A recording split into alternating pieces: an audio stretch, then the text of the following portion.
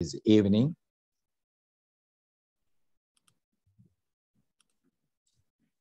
Okay. So how are you all this evening? Hello, sir. Good. You're all fine? Yes, thank you. ഇടയ്ക്കൊക്കെ ഒന്ന് unmute ചെയ്തൊക്കെ ഇടയ്ക്കൊക്കെ പറയണം കേട്ടോ. എനിക്ക് റെസ്പോൺസിബിലിറ്റി ഇല്ലെന്ന നിലയിൽ ഒന്നും വരികയല്ല എനിക്ക്, അതുകൊണ്ടാണ് ഇരിക്കുന്നത്.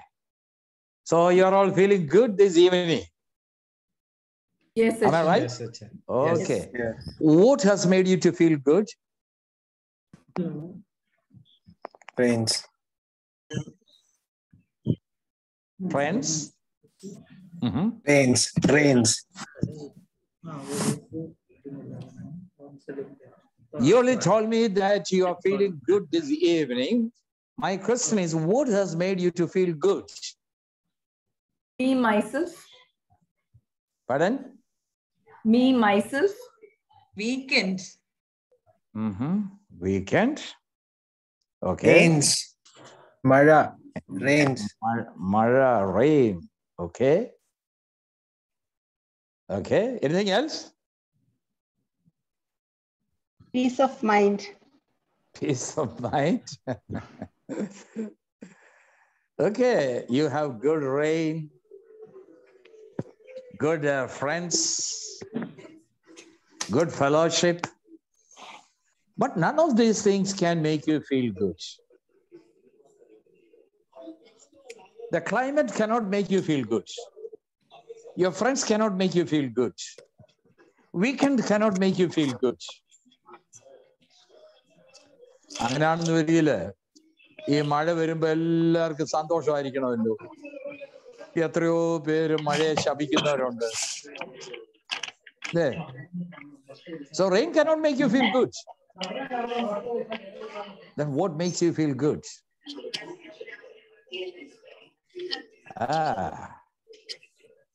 See, നമ്മുടെ ചുറ്റുപാടും സംഭവിക്കുന്ന സംഭവങ്ങളോ നമ്മുടെ ഫ്രണ്ട്സോ നമുക്ക് കിട്ടുന്ന വീക്കെൻഡ്സോ ഇതൊന്നും അല്ല നമ്മളെ സന്തോഷിപ്പിക്കുന്നത്. പിന്നെ എന്താന്ന് ചോദിച്ചാൽ, what do you talk about yourself in relation to the surroundings, in relation to the environment? ഈ മഴ വരുമ്പോൾ what do you talk about yourself? How do you perceive yourself? മഴ വരുമ്പോൾ എനിക്ക് സന്തോഷം വരുന്നെന്ന് പറഞ്ഞാൽ മഴയല്ല സന്തോഷം കൊണ്ടുവരുന്നത്. മഴയുമായിട്ടുള്ള ബന്ധത്തിൽ നിങ്ങളെ കാണുന്ന കാഴ്ചപ്പാടാണ്. ഫ്രണ്ട്സ് അല്ല നിങ്ങൾക്ക് സന്തോഷം തരുന്നത്. ഫ്രണ്ട്സുമായിട്ടുള്ള ബന്ധത്തിൽ how do you perceive yourself? What do you talk about yourself? നിങ്ങളെ കുറിച്ച് എന്ത് പറയുന്നു, നിങ്ങളെ എങ്ങനെ കാണും,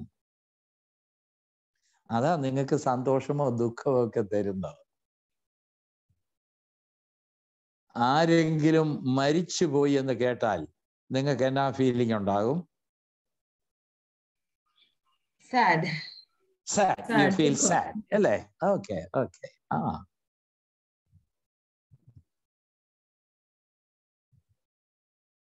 അത് ശരിയാണോ?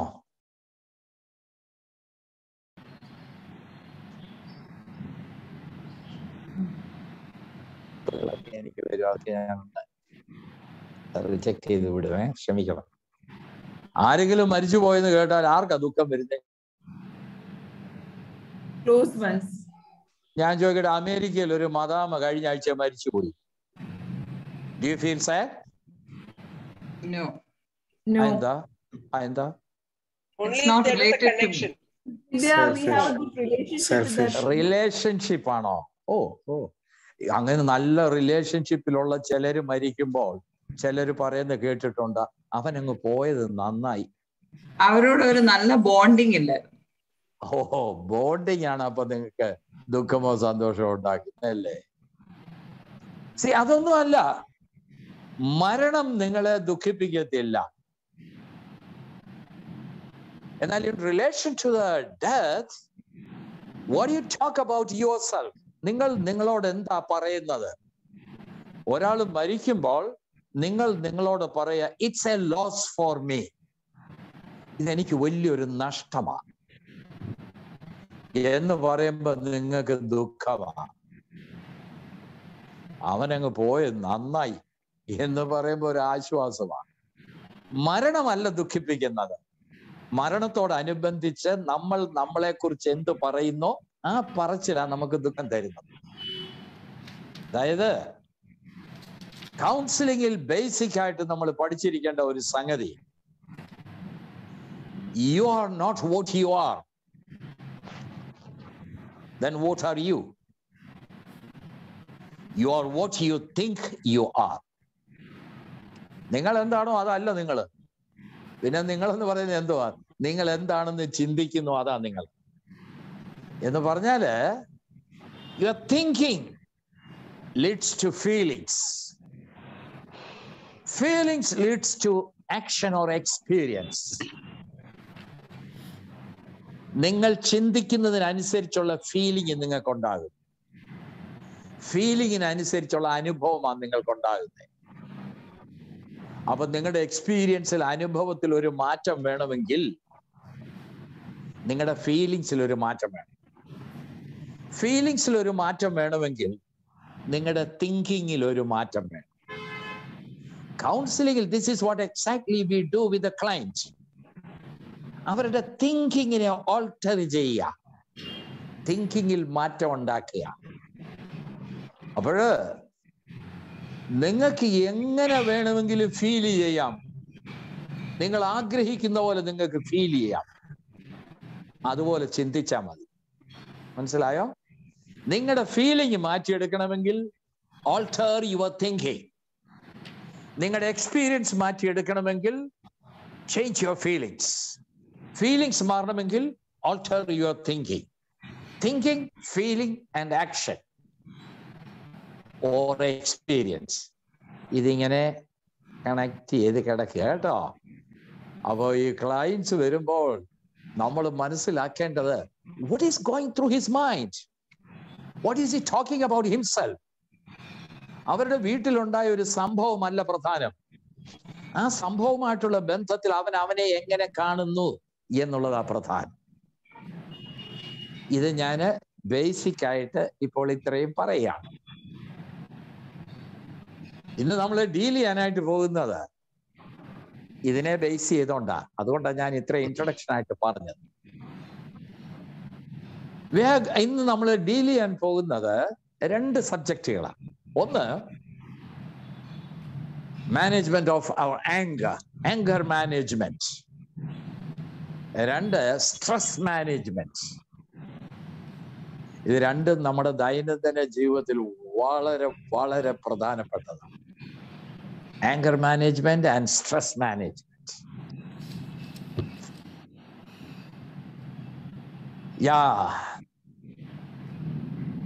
ഈ ദേഷ്യപ്പെടാത്ത ആരെങ്കിലും ഈ 43 പേരുടെ കൂട്ടത്തിലുണ്ടോ?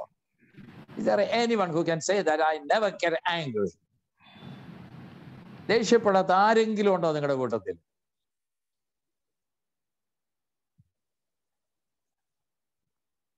എല്ലാവരും ചെറിയൊക്കെ ദേഷ്യപ്പെടുക അല്ലേ?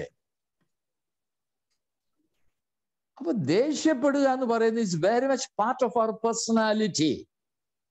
ദേഷ്യത്തെ എല്ലാവരും നെഗറ്റീവായിട്ടാണ് കാണുന്നത്. No, there is no need to look at anger as a negative feeling. ഇതൊന്നും ഒരു നെഗറ്റീവായിട്ടുള്ള one of our feelings. നിങ്ങൾ കൗൺസിലിംഗ് ഒക്കെ പഠിച്ചവരാണല്ലോ, നിങ്ങൾ പഠിച്ചു കാണുമല്ലോ. How many feelings you have? Thousands, hundreds. Hundreds of feelings. Oh, wonderful. Can you just identify some of your feelings? നിങ്ങൾ unmute ചെയ്തൊന്ന് പറയാമോ?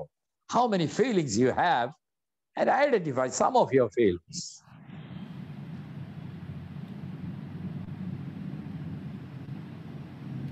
Joy, Hurt. happiness, Joy.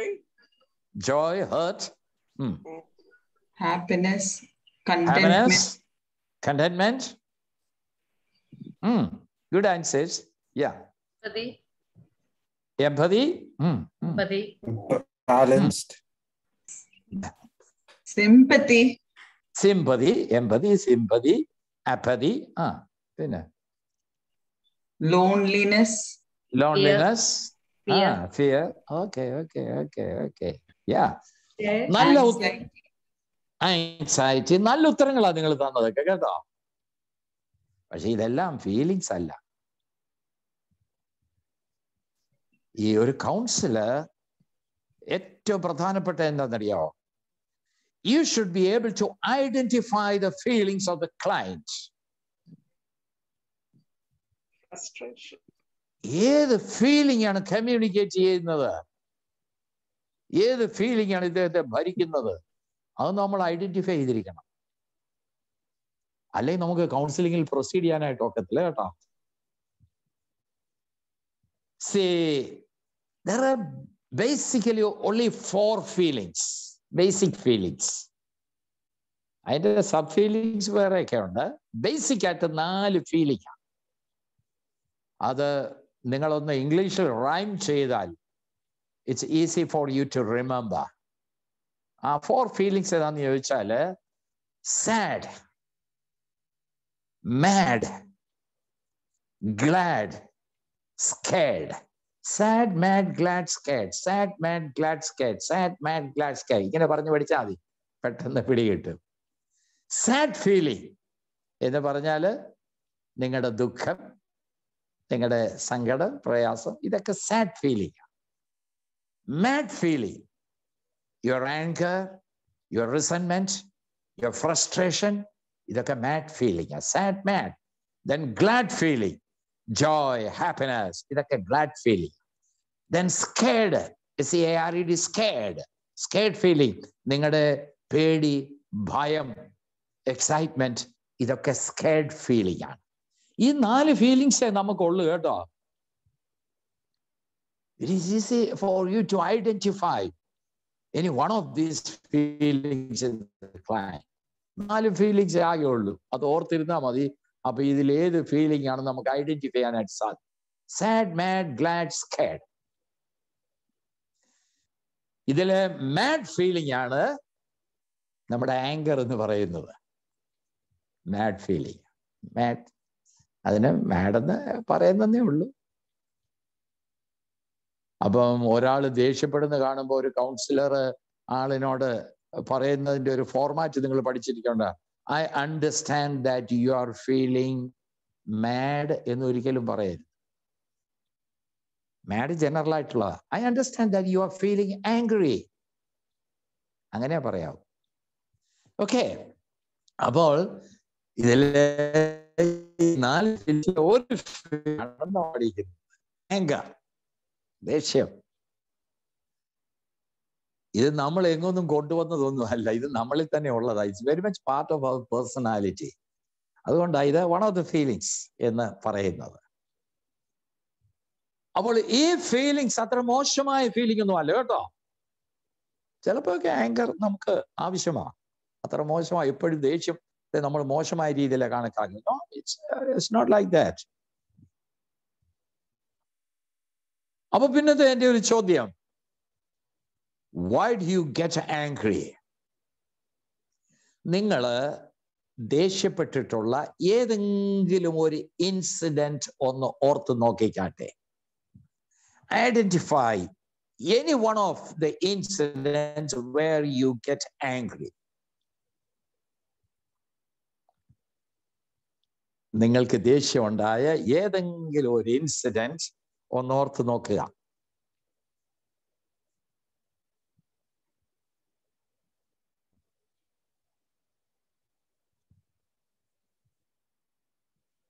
Okay, ആ incident വെച്ചുകൊണ്ട് ഞാൻ ഒന്ന് ഓർത്ത് നോക്കിയ. Who made you feel angry? അപ്പനാണോ, അമ്മയാണോ, ഫ്രണ്ടാണോ, ടീച്ചറാണോ, boss ആണോ?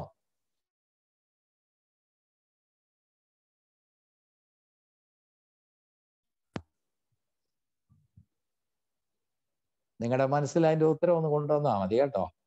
എല്ലാവർക്കും കൂടി ഇപ്പൊ പറയാനൊക്കത്തില്ല.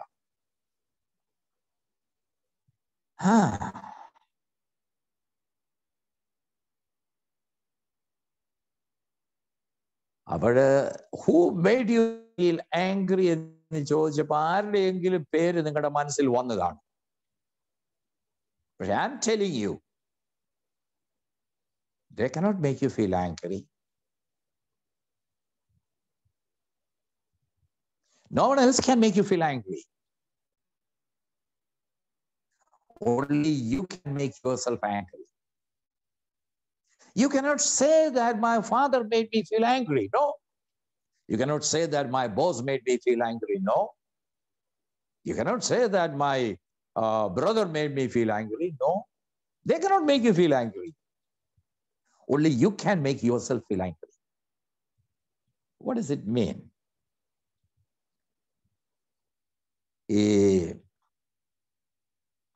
നമുക്ക് ദേഷ്യം ഉണ്ടാകുന്നത് 3-4 ഇൻസിഡന്റിലാ.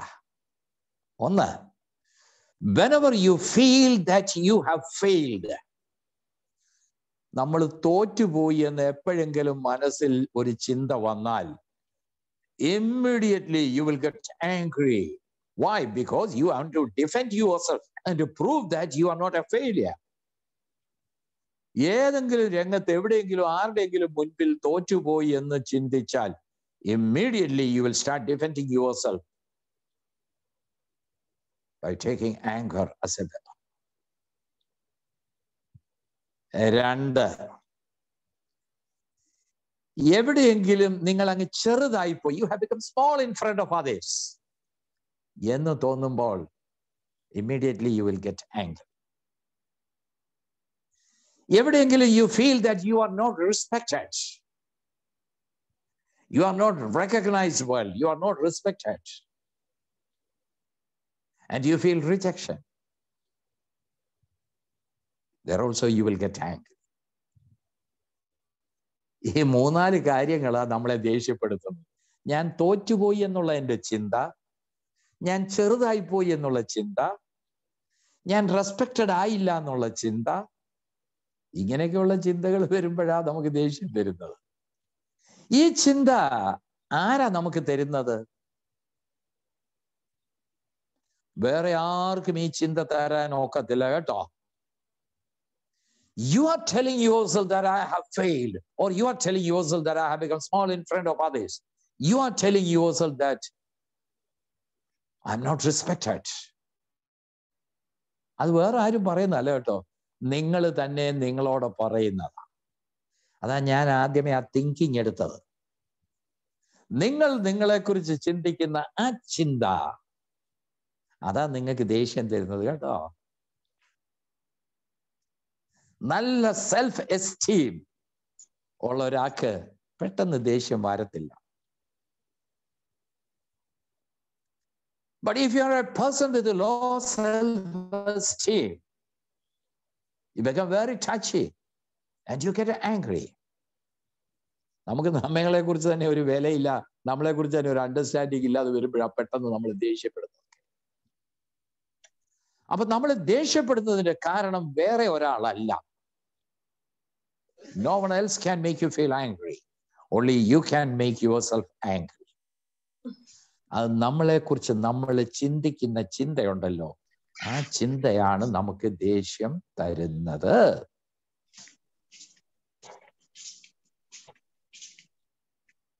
ഈ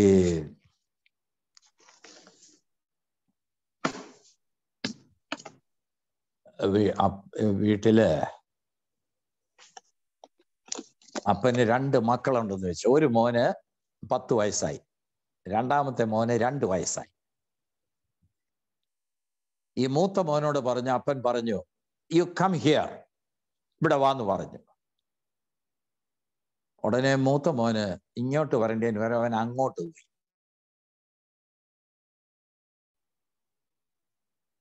ഇങ്ങോട്ട്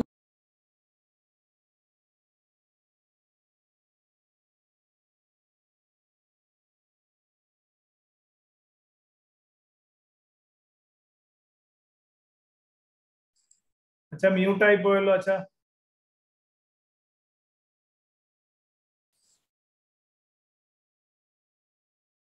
അച്ഛന്റെ മ്യൂട്ടായി പോയി ജോർജ്.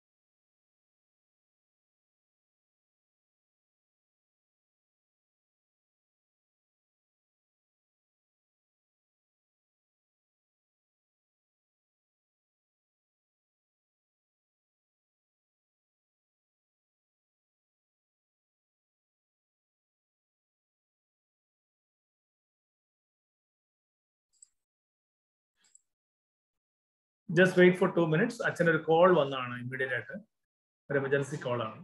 അത് കഴിഞ്ഞ് അച്ഛൻ തിരിച്ചു വരും. We'll be back.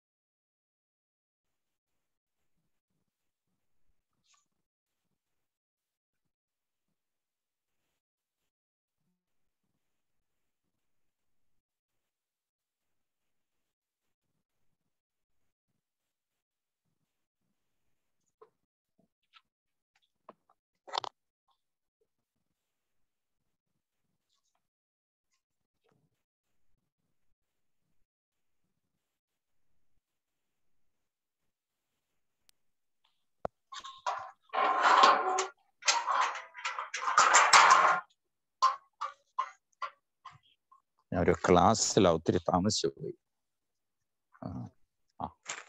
ഇത് പെയ്ഡാ കേട്ടോ. Thank you.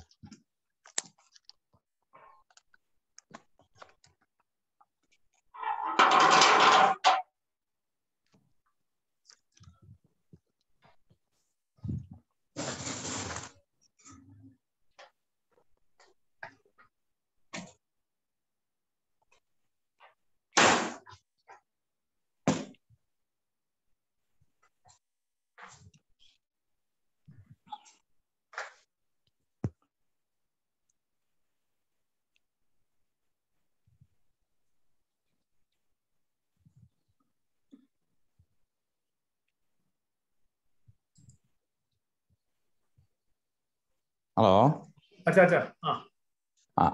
I am really sorry.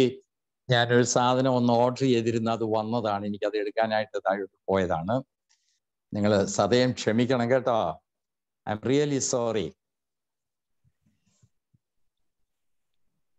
Okay, can you here me? Yes, sir. Yes, sir. Okay okay okay. അപ്പൊ നിങ്ങൾ എന്നോട് ദേഷ്യപ്പെടരുത് കേട്ടോ. നമ്മള് ദേഷ്യത്തെ കുറിച്ചാ പറഞ്ഞുകൊണ്ടിരുന്നത്, ആങ്കർ അല്ലേ? അപ്പൊ ആങ്കറിന്റെ റീസൺസ് ആണ് പറഞ്ഞത്. No one else can make you feel angry, only you can make yourself angry. Anchor ഉണ്ടാകുന്നതിന്റെ ചിന്തകളാണ് ഞാൻ പറഞ്ഞത്. Whenever you feel that you have failed, you will defend yourself by taking the weapon of anger. ഞാൻ ചെറുതായി പോയി എന്ന് പറഞ്ഞാൽ നിങ്ങളെ protect ചെയ്യാനായിട്ട് ആങ്കർ എടുക്കും. ഞാൻ റെസ്പെക്ട് ചെയ്യപ്പെടുന്നില്ല എന്ന് തോന്നുമ്പോൾ അവിടെ നിങ്ങൾ ദേഷ്യപ്പെടും. അതെല്ലാം നമ്മുടെ ചിന്തയാ കേട്ടോ. നമ്മൾ തന്നെയാ ചിന്തിക്കുന്നത്, വേറൊരാളല്ല. അപ്പൊ അതിന്റെ ഒരു ഉദാഹരണമാണ് ഞാൻ പറഞ്ഞത്. ഒരപ്പന് 2 മക്കളുണ്ടായിരുന്നു. 10 വയസ്സുള്ള മോനോട് മോനെ ഇവിടെ വാടാ എന്ന് പറഞ്ഞപ്പോൾ അവൻ അങ്ങോട്ട് പോയി. He disobeyed his father. അപ്പോൾ ഈ അപ്പന് ഭയങ്കര ദേഷ്യം വന്നു. ദേഷ്യം വന്നിട്ട് ഒരു വട്ടി എടുത്തോണ്ട് കമിയ ഇവിടെ വാടാ എന്നും പറഞ്ഞ് വട്ടി ഇങ്ങനെ നിലത്തോട്ട് അടിച്ചോണ്ട് അപ്പൊ അവന് അപ്പൻ്റെ അടുക്കലോട്ട് വന്നു. ആദ്യമേ ഇവനോട് യു കം ഹിയർ എന്ന് പറഞ്ഞപ്പോൾ അവൻ വന്നില്ല. അവൻ ഇങ്ങോട്ട് വരേണ്ടവൻ അങ്ങോട്ട് പോയി. അപ്പന് ദേഷ്യം വന്നു. എന്തുകൊണ്ടാ? ഈ അപ്പനെ ദേഷ്യപ്പെടുത്തിയത് ആരാ?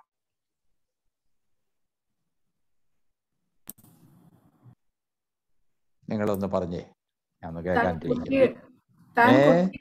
താൻ കുട്ടിയുടെ മുന്നിൽ ചെറുതായി പോയെന്ന് ആ പിതാവിന് തോന്നി. ഏത് പിതാവ് അങ്ങനെ തോന്നുന്നു? കുട്ടിയുടെ മുന്നിൽ ചെറുതായി പോയത്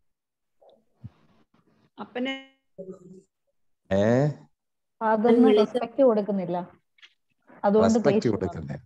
അതെ, റെസ്പെക്ട് കിട്ടാഞ്ഞോണ്ട് ദേഷ്യം. അപ്പൻ വിളിച്ചപ്പം വരണം എന്നുള്ള ആഗ്രഹത്തിലാണ് അപ്പൻ വിളിച്ചത്. പക്ഷെ അവൻ വന്നില്ല. അപ്പൊ അവന്റെ ഡിസൊബീഡിയൻസ് ആണ് അപ്പനെ ദേഷ്യപ്പെടുത്തിയത് അല്ലേ? എന്നാൽ ഈ രണ്ട് വയസ്സുള്ള കൊച്ചുണ്ടല്ലോ, ആ കൊച്ചിനോട് മോനെ ഇങ്ങോട്ട് വാന്ന് പറയുമ്പോ ആ കൊച്ചു തുള്ളി തുള്ളി തുള്ളി അങ്ങോട്ട് പോകും. നേരത്തെ അപ്പന് ഭാര്യയെ വിളിച്ചിട്ട് നോക്കടി നമ്മുടെ കൊച്ചു പോകുന്ന കണ്ടോ എന്ന് പറഞ്ഞ് ചിരിച്ചുകൊണ്ട് ആ കൊച്ചിന്റെ പുറകെ പോകും. ഈ രണ്ട് പിള്ളേർ ഇവിടെ ഡിസൊബീഡിയൻസാ കാണിച്ചേ. മൂത്തവന് ഡിസൊബീഡിയൻസ് കാണിച്ച്, രണ്ടാമത്തവന് ഡിസൊബീഡിയൻസ്. അപ്പൊ ഡിസൊബീഡിയൻസ് ആണ് ഈ അപ്പനെ ദേഷ്യപ്പെടുത്തിയെന്ന് വരികിൽ ഈ രണ്ട് രംഗത്തും അപ്പൻ ദേഷ്യപ്പെടും. എന്നാൽ ഒരു കൊച്ചൻ ഡിസൊബീഡിയൻസ് കാണിച്ചപ്പോ അപ്പൻ ദേഷ്യപ്പെട്ടു, മറ്റേ കൊച്ചൻ ഡിസൊബീഡിയൻസ് കാണിച്ചപ്പോ അപ്പൻ ചിരിച്ചു, സന്തോഷിച്ചു. അപ്പൊ ഡിസൊബീഡിയൻസ് അല്ല അപ്പനെ ദേഷ്യപ്പെടുത്തത്. He got angry not because of the disobedience of the child. Then why did he get angry? നിങ്ങൾ മുമ്പേ പറഞ്ഞ പോലെ ഇങ്ങോട്ട് പോകാന്ന് പറഞ്ഞപ്പോ അവൻ അങ്ങോട്ട് പോയപ്പോ ഈ അപ്പന്റെ മനസ്സിൽ അപ്പനെ കുറിച്ച് പറയുന്നത് എന്താണെന്നറിയാവും, ചിന്തിക്കുന്നോ, ഇവനെ പോലും അനുസരണം പഠിപ്പിക്കാൻ എന്നെ കൊണ്ട് സാധിച്ചില്ലല്ലോ, അവിടെ ഞാൻ ഫെയിൽ ആയിപ്പോയി. ഇത് സമയമെടുത്ത് ചിന്തിക്കുന്ന ഒന്നുമല്ല, ഉള്ളിൽ പെട്ടെന്ന് വരുന്ന, അതിനെക്കുറിച്ചൊന്നും ഇവർ അവെയറല്ല, പെട്ടെന്ന് വരുന്നൊരു ചിന്തയാ. ഈ കൊച്ചനെ എനിക്ക് ഇതുവരെ അനുസരണം പഠിപ്പിക്കാൻ ഒത്തില്ലല്ലോ. So as A father I have failed in making my child an obedient child. ഒരപ്പൻ എന്നുള്ള നിലയിൽ ഞാൻ ഇവിടെ പരാജയപ്പെട്ടു പോയി എന്ന് ഉള്ളിൽ ചിന്തിക്കുമ്പോഴാണ് ഇല്ല ഞാൻ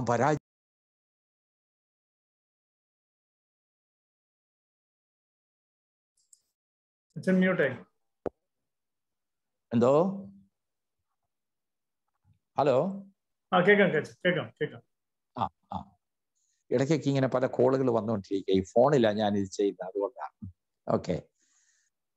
അപ്പോഴ് ഈ അപ്പൻ ദേഷ്യപ്പെടുന്നത് മകൻ ഡിസൊബീഡിയൻസ് കാണിച്ചത് കൊണ്ടല്ല. പിന്നെയോ അവൻ ഡിസൊബീഡിയൻസ് കാണിച്ചപ്പോൾ അപ്പനോട് പറയുകയാണ്, as A father I have failed. അപ്പം നമ്മുടെ ചിന്തയാണ് നമുക്ക് ദേഷ്യം തരുന്നത് കേട്ടോ. വേറെ ഒരാൾക്ക് നമ്മളെ ദേഷ്യപ്പെടുത്താൻ ഒക്കത്തില്ല. If someone criticizes you, you may get angry. Why? Not because he criticizes you. പിന്നെന്തുകൊണ്ടാ? അവൻ ക്രിട്ടിസൈസ് ചെയ്യുമ്പോൾ you are telling yourself, hey, I have become small in front of others. I'm humiliated, embarrassed. ഇങ്ങനെ ചിന്തിക്കുമ്പോഴാണ് അവിടെ നമുക്ക് ദേഷ്യം വരുന്നത്. Not because he criticized you, but because you are telling yourself that you have become small in front of a നാണം കെട്ടുപോയി. So you get angry. അപ്പൊ നമ്മൾ ദേഷ്യപ്പെടുന്നതിൻ്റെ ഒരു പ്രധാന കാരണം നമ്മൾ ആ സംഭവമായിട്ടുള്ള ബന്ധത്തിൽ നമ്മളോട് എന്ത് പറയുന്നു. In relation to that incident, what do you talk about yourself? ആ ഒരു തിങ്കിങ് ആണ് നമുക്ക് ദേഷ്യം തരുന്നത്.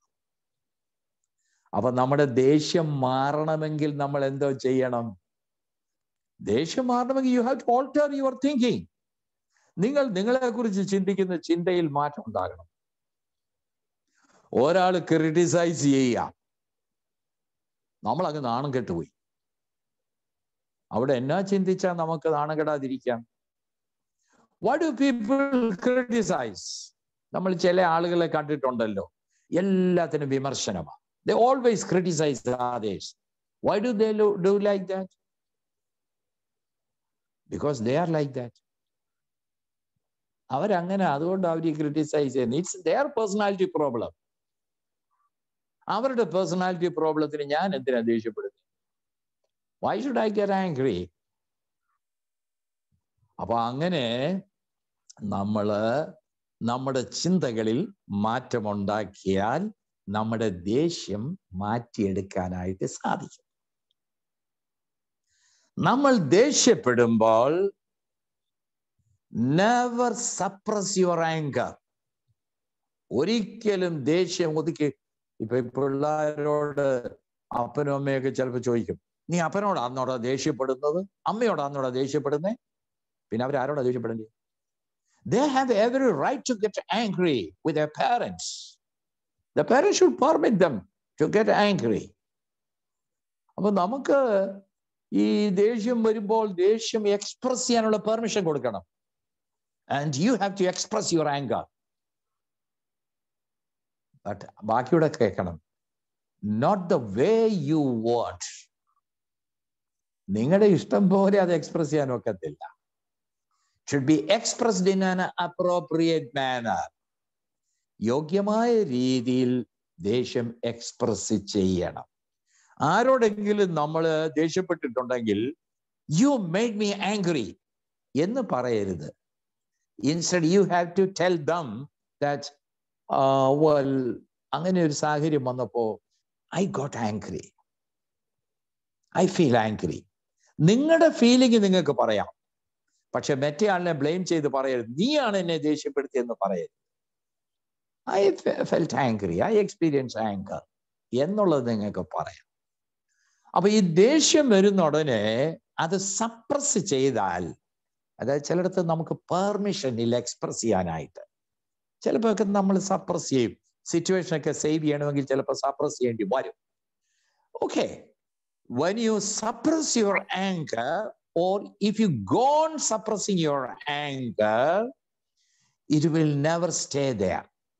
Whatever may be the feelings, you should not suppress it. Whether it is sad feeling or mad feeling or glad feeling or scared feeling, don't suppress it. Learn to express it appropriately. എന്ന് പറഞ്ഞാല് if you go on suppressing your anger, it will never stay there. It will come out in the form of depression. ഈ depression എന്ന് പറയുന്നത് suppressed anchor കേട്ടോ. കുറെ നാൾ നമ്മൾ ദേഷ്യം ഉള്ളിൽ ഒതുക്കി ഒതുക്കി ഒതുക്കി വെച്ചാൽ you will become a depressive patient. നമ്മുടെ sadness, grief, if you go on suppressing your grief, അത് വെളിയിൽ വരുന്നത് എങ്ങനെയാണെന്നറിയാവോ? Psychosomatic symptoms. നമ്മുടെ ശരീരത്തിൽ സൈക്കോസൊമാറ്റിക് സിംറ്റംസ് ഇങ്ങനെ പ്രകടമായിക്കൊണ്ടിരിക്കും. So whatever may be the feelings, don't suppress it. Express it appropriately, in an approved manner, in an acceptable manner. You should express your feelings. Anger ആണെങ്കിൽ തന്നെയും നമ്മളത് express ചെയ്യണം. അത് ഒരു acceptable ആയിട്ടുള്ള മാനറിൽ വേണം express. When you get angry, you have no right to destroy things. When you get angry, you have no right to hurt another person. മറ്റുള്ളവരെ വേദനിപ്പിക്കാനോ ഉപദ്രവിക്കാനുള്ള permission നിനക്കില്ല. But you can get angry and you can express your anger, but in an acceptable manner. അങ്ങനെ നമ്മൾ അത് express ചെയ്യാവും. നമുക്ക് ദേഷ്യം നമുക്കുണ്ടാകുമ്പോൾ അതിനെ നമ്മൾ manage ചെയ്യണമെങ്കിൽ പ്രധാനമായിട്ട് എന്താണ് എന്നെ അന്നേരത്തൊന്നും ഒക്കത്തില്ല. ദേഷ്യം വരുമ്പോ ഒന്നും നമുക്ക് പെട്ടെന്ന് എന്താ എന്നെ ദേഷ്യപ്പെടുത്തിയെന്നൊന്നും കണ്ടുപിടിക്കാൻ ഒക്കത്തില്ല കേട്ടോ. എന്നാൽ ദേഷ്യമൊക്കെ കഴിഞ്ഞ് കുറെയൊക്കെ ശാന്തമായിട്ട് നിങ്ങൾ ഇരിക്കുമ്പോൾ ഒന്ന് ചിന്തിച്ച് നോക്കണം, എന്താ എന്നെ ദേഷ്യപ്പെട്ട, what has made me feel angry. അവൻ അങ്ങനെ പറഞ്ഞ് എന്നെ വെരി ഹർട്ടിങ് ആയിട്ടുള്ള വാക്ക് അവൻ ഉപയോഗിച്ചു എന്നൊപ്പം മനസ്സിൽ വരും. ഓക്കെ, അവന് ഹർട്ടിങ് ആയിട്ടുള്ള വാക്ക് ഉപയോഗിച്ചു. അന്നേരത്ത് what you were thinking about your self, നീ നിന്നെ കുറിച്ച് അന്നേരത്ത് എന്തുവാ ചിന്തിച്ചത്? അയ്യോ, ഞാൻ വല്ലാതെ മോശമായി പോയല്ലോ, ഞാൻ വല്ലാതെ മോശമായി പോയല്ലോ എന്ന് നീ ചിന്തിച്ചപ്പോൾ ഞാൻ മോശമല്ല എന്ന് നിനക്ക് കാണിക്കേണ്ടതായിട്ട് വന്നു. അപ്പോഴാണ് നീ ദേഷ്യപ്പെട്ടത്. അപ്പൊ റൂട്ട് കോസ് ഓഫ് ആങ്കർ എന്താണെന്നുള്ളത് ഐഡന്റിഫൈ ചെയ്യണം കേട്ടോ. അത് ഐഡന്റിഫൈ ചെയ്തിട്ട് bring it to your awareness. നമ്മുടെ ബോധമണ്ഡലത്തിലേക്ക് അതിനെ നമ്മൾ കൊണ്ടുവരണം. അത് അവയർനെസ്സിലേക്ക് വന്നു കഴിയുമ്പോൾ തന്നെ നമ്മുടെ പകുതി പ്രോബ്ലം തീർന്നു. അതായത് പലതും നമ്മുടെ സബ് കോൺഷ്യസ് മൈൻഡിൽ നിന്നുള്ള ഒരു ആക്ഷനായിട്ടാണ് വരുന്നത്. അതിനെ അവയർനെസ്സിലോട്ട് കൊണ്ടുവന്ന് കഴിയുമ്പോൾ ആ പകുതി പ്രശ്നവും അവിടെ തീരും. സോ നിങ്ങൾ തന്നെ ഇരിക്കുമ്പോൾ you have to analyse your self. What has made me to feel angry at that point? He said like this. Okay, it's a fact that he said like that. But what were you thinking about yourself at that point? Hey, I have become small in front of others. That is your interpretations. അവൻ അങ്ങനെ പറഞ്ഞ ഉടനെ നമ്മൾ മറ്റുള്ളവരോട് മുമ്പ് ചെറുതായി പോകുമോ? Because മറ്റുള്ളവർക്ക് നിങ്ങളെ നല്ലോണം അറിയത്തില്ലേ. അവൻ അങ്ങനെ പറഞ്ഞാൽ ചെറുതായി പോകും. ഈ പറഞ്ഞവനാ ചെറുതാകുന്നത് കേട്ടോ. അതുകൊണ്ട് നിങ്ങളത് റൂട്ട് കോസ് കണ്ടുപിടിച്ചിട്ട് അപ്പോഴും ദേഷ്യം ഉണ്ടെന്ന് വരികിൽ ആ ദേഷ്യം you can verbalise it. Verbalise it എന്ന് പറഞ്ഞാൽ അതിന് ഈ സൈക്കോതെറാപ്പിയില് ഗസ്റ്റൽ തെറാപ്പി എന്ന് പറയുന്ന ഒരു തെറാപ്പിയുണ്ട്, ഗസ്റ്റൽ തെറാപ്പി. ആ തെറാപ്പിയില് ഇപ്പം നിങ്ങൾക്ക് ആരോടെങ്കിലും ദേഷ്യം ഉണ്ടെന്ന് വരികിൽ നിങ്ങൾ തന്നെ ഇരിക്കുമ്പോൾ, മറ്റാരും വീട്ടിലുള്ളപ്പോൾ ഇത് ചെയ്യരുത് കേട്ടോ, നിങ്ങളെ പിടിച്ചു കൊണ്ടുപോയി അഡ്മിറ്റ് ആക്കും. അതുകൊണ്ട് നിങ്ങൾ തന്നെ വീട്ടിലിരിക്കുമ്പോൾ നിങ്ങളൊരു കാര്യം ചെയ്യണം. നിങ്ങളുടെ തൊട്ട് മുൻപില് ഒരു എംപ്റ്റി ചെയർ, ഒരു കസേര പിടിച്ച്, ആ കസേര പിടിച്ചിട്ട് കഴിഞ്ഞിട്ട് നിങ്ങൾ ഇരിക്കുന്ന കസേരയും നിങ്ങളുടെ മുന്നിൽ ഒരു കസേരയും, നിങ്ങൾ കണ്ണടച്ചിരിക്കണം. കണ്ണടച്ചിരുന്നിട്ട് നിങ്ങളുടെ മുൻപിൽ ഇരിക്കുന്ന കസേരയില് നിങ്ങൾ ആരോടാണോ ദേഷ്യപ്പെടുന്നത് ആ ആളിന്റെ രൂപം അവിടെ ഇരിക്കുന്നത് കാണും. Visualize that person with whom you are angry is sitting on the opposite chair. So you just visualize it. അവനെ അങ്ങോട്ട് കാണുമ്പോഴത്തേക്ക് you have to re-experience your anger. അത് മനസ്സിലോട്ട് കൊണ്ടുവന്ന് കഴിഞ്ഞിട്ട് ഈ മുന്നേ ഇരിക്കുന്ന വ്യക്തിയോട് you ventilate your anger. അത് ഏത് ഭാഷ വേണേലും ഉപയോഗിക്കാം, ഏത് ആക്ഷൻ വേണേലും ഉപയോഗിക്കാം. You just anger. അത് മുഴുവനും വെന്റിലേറ്റ് ചെയ്ത് കഴിയുമ്പോൾ ഒരു കാര്യം ചെയ്യണം. ഗസ്റ്റാൾ തെറാപ്പിയിൽ അതില്ല, പക്ഷെ അതും കൂടി ആഡ് ചെയ്യണം, എങ്കിലേ അത് കംപ്ലീറ്റ് ആകത്തുള്ളൂ. അതെന്താ ചെയ്യേണ്ടതെന്ന് ചോദിച്ചാൽ, once you ventilate your anchor, then you have to reconcile with that person.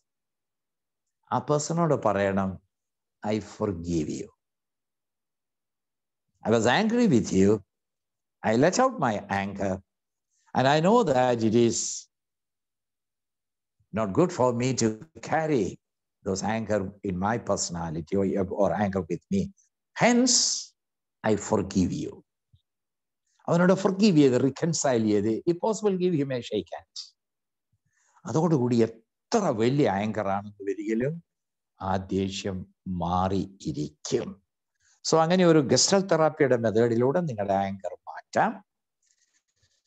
നിങ്ങൾക്ക് തന്നെ ഇരുന്ന് ഇതിന്റെ സോഴ്സ് ഐഡന്റിഫൈ ചെയ്തിട്ട് അത് നിങ്ങളുടെ മനസ്സിനോട് പറഞ്ഞ തിങ്കിങ് ഓൾട്ടർ ചെയ്ത് നിങ്ങൾക്ക് ദേഷ്യം മാറ്റാം. എന്തെങ്കിലും ദേഷ്യങ്ങൾ ഉള്ളിലുണ്ടെന്ന് വരികിൽ never suppress it, U express it in an appropriate manor so that you feel comfortable, you feel relaxed after that. അല്ല, if you carry your anchor വിത്ത് നിങ്ങളെ തന്നെ ഇങ്ങനെ കൊണ്ടു നടക്കുകയാണെങ്കിൽ, you know what will happen to you? You will start hating that person with whom you are angry. You will start hating that person, and you will carry bitterness in your personality. നിങ്ങൾ ആരെയെങ്കിലും hate ചെയ്യുകയാണെങ്കിൽ ഒരു കാര്യം ഓർത്തോണം, you become a slave of that person. When you hate a person, you become a slave of that person, and he will take control of your life. ഇപ്പൊ നിങ്ങൾ ഒരു meeting കഴിഞ്ഞിട്ട് നിങ്ങൾക്ക് ദേഷ്യമുള്ള പുള്ളി ആ മീറ്റിങ്ങിൽ ഉണ്ടായിരുന്നു. മീറ്റിംഗ് കഴിഞ്ഞിട്ട് നിങ്ങൾ വെളിയിൽ ഇറങ്ങി കൂട്ടുകാരോട് ഇങ്ങനെ വർത്താനം പറഞ്ഞ് ഇങ്ങനെ ചിരിച്ചുകൊണ്ട് നിൽക്കുക. ഇങ്ങനെ ചിരിച്ചുകൊണ്ട് നിൽക്കുമ്പോൾ you will see the person, അവിടെ നിങ്ങൾ ദേഷ്യം ഉണ്ടായിരുന്ന വെള്ളി ദൂരെ നിൽക്കുന്നത് കാണും. അപ്പൊ നിങ്ങൾ നോക്കുമ്പോൾ അവൻ എറുകണിട്ട് നിങ്ങളെ നോക്കുന്നത് പോലെ നിങ്ങൾക്ക് തോന്നും. അപ്പൊ ചിരിച്ചുകൊണ്ടിരുന്ന് നിങ്ങളുടെ ചിരിക്ക് എന്നാ പറ്റും? പെട്ടെന്ന് അതങ്ങ് മാറും. നിങ്ങൾ ചിരിക്കണോ വേണ്ട എന്നപ്പോ ആരാ നിശ്ചയിക്കുന്നത്? അവനാ നിശ്ചയിച്ചല്ലേ. അവന്റെ മുഖം കാണുമ്പോ നിന്റെ ചിരി പോയി. അപ്പൊ നീ ചിരിക്കണോ വേണ്ട എന്ന് ആരാ നിശ്ചയിക്കുന്ന? അവൻ. എന്തിനാ വെറുതെ നമ്മുടെ കൺട്രോള് വേറെ വല്ലവരുടെ കൈ വിട്ടുകൊടുക്കുന്നത്? So never carry anger or hatredness in your mind. Make yourself free. You reconcile with that person so that you will be a free person. അപ്പൊ ഞാൻ ഇത്രയും നേരം പറഞ്ഞതിന്റെ സംക്ഷിപ്ത എന്നാന്ന് ചോദിച്ചാൽ, say what do you think about yourself? That's more important for you than what you are. നിങ്ങളുടെ thinking ആണ് നിങ്ങളെ നിങ്ങളാക്കുന്നത്. നിങ്ങൾക്ക് ദേഷ്യം തരുന്നത് ലോകത്തിൽ ആരുമല്ല. Only you can make yourself angry. No incident can make you feel angry. But in relation to that incident, what do you talk about yourself? What do you think about yourself? അത് നിങ്ങളെ ദേഷ്യപ്പെടുത്താം. നിങ്ങൾക്ക് ദേഷ്യം ഉണ്ടാകുമ്പോൾ never suppress it. Identify the root cause of your anger and express it appropriately. Alter your thinking pattern and increase your self-esteem, improve your self-esteem. അപ്പൊ പിന്നെ നമ്മുടെ ദേഷ്യമൊക്കെ ഒരുപാട്, you become a mentally a healthy person. അത്രയും പറഞ്ഞുകൊണ്ട് ഇപ്പൊ ഞാൻ ആ ഒരു ഏരിയ അങ്ങ് നിർത്തുകയാണ്. ഞാൻ കൂടുതൽ സമയം എടുക്കുന്നോന്ന് എനിക്കൊരു സംശയമുണ്ട്. ഓക്കെ ഇത്രയും ഭാഗത്ത് നിന്ന് നിങ്ങൾക്ക് എന്തെങ്കിലും സംശയങ്ങളുണ്ടെങ്കിൽ ഇപ്പൊ ചോദിക്കാം. Before move on to the next topic. ഞാൻ ഈ പറഞ്ഞത് വല്ലതൊക്കെ നിങ്ങൾക്ക് മനസ്സിലായോ? നിങ്ങളൊന്ന് അൺമ്യൂട്ട് ചെയ്ത് പറഞ്ഞേ. ഈ പറഞ്ഞ വല്ലതൊക്കെ മനസ്സിലായോ?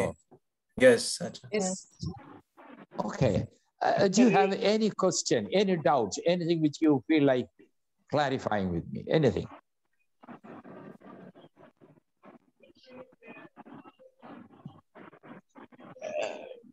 Acha, in some relations, yes, in some relations, like you said, you can iron it out even on your own with that person without being there. But suppose it is a repeated process. That I know it might be that the other person takes control. I agree. I accept that thing.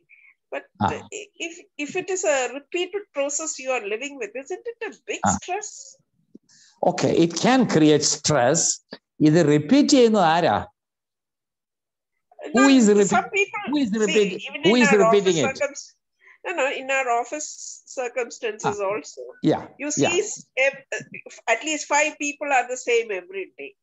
Okay. And you cannot control them, and they you sometimes feel they are taking the controls. Maybe it's controls issue. Okay. Maybe it's controls issue. But the thing is, everyday forgiveness, it's not very easy. അങ്ങനെ അങ്ങോട്ട് forgive ചെയ്യാൻ പോയാൽ പിന്നെ നമ്മൾ ആരായല്ലേ? See, you don't try to control them. Instead, you control yourself. നമ്മളെ തന്നെ control ചെയ്യേണ്ടി. അവരെ കൺട്രോൾ ചെയ്യാൻ പോയാൽ you will fail. Don't try to control them. And the most what you can do is you can just confront them if it is required. You confront ചെയ്യാന്ന് പറയുന്നത് നിങ്ങൾ ഒരിക്കലും അവരെ കണ്ടം ചെയ്ത് ഹേർട്ട് ചെയ്ത് കൺഫ്രണ്ട് ചെയ്യരുത്. Instead, you can just tell them that I'm very hurt. നിങ്ങൾ സന്തോഷിച്ച് അല്ലെ ഇന്ന രീതിയിൽ ഇന്നതൊക്കെ പറയുന്നതായിരിക്കും. But I feel that I'm hurt. ഞാൻ ഹേർട്ട് ആകുന്നത് നിങ്ങൾക്ക് സന്തോഷമാണെങ്കിൽ okay, you go on enjoying it. ഞാൻ ഹേർട്ട് ആകുന്നത് നിങ്ങൾക്ക് സന്തോഷമാണെങ്കിൽ you go on enjoying it. അത്രയും പറഞ്ഞാൽ മതി. Yes, thank you. I think that's it. Yeah. Anyone else? Any other question?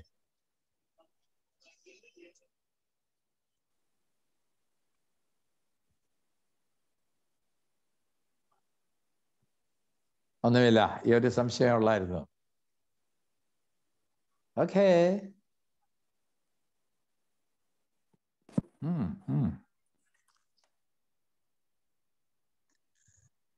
Sajesh അച്ഛാ, നമ്മളങ്ങ് അടുത്തതിലായിട്ട് കണ്ടിന്യൂ ചെയ്യാണോ അതോ is there any break as such? അച്ഛാ ബ്രേക്ക് ഇല്ല.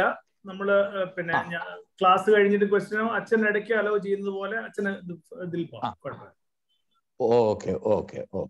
ഓക്കെ. അപ്പൊ അടുത്ത ടോപ്പിക്കിലേക്ക് കയറാം. ഓക്കെ. Yes, sir. ഓക്കെ. അടുത്ത ടോപ്പിക്ക് നമുക്ക് തന്നിരിക്കുന്ന സ്ട്രെസ്.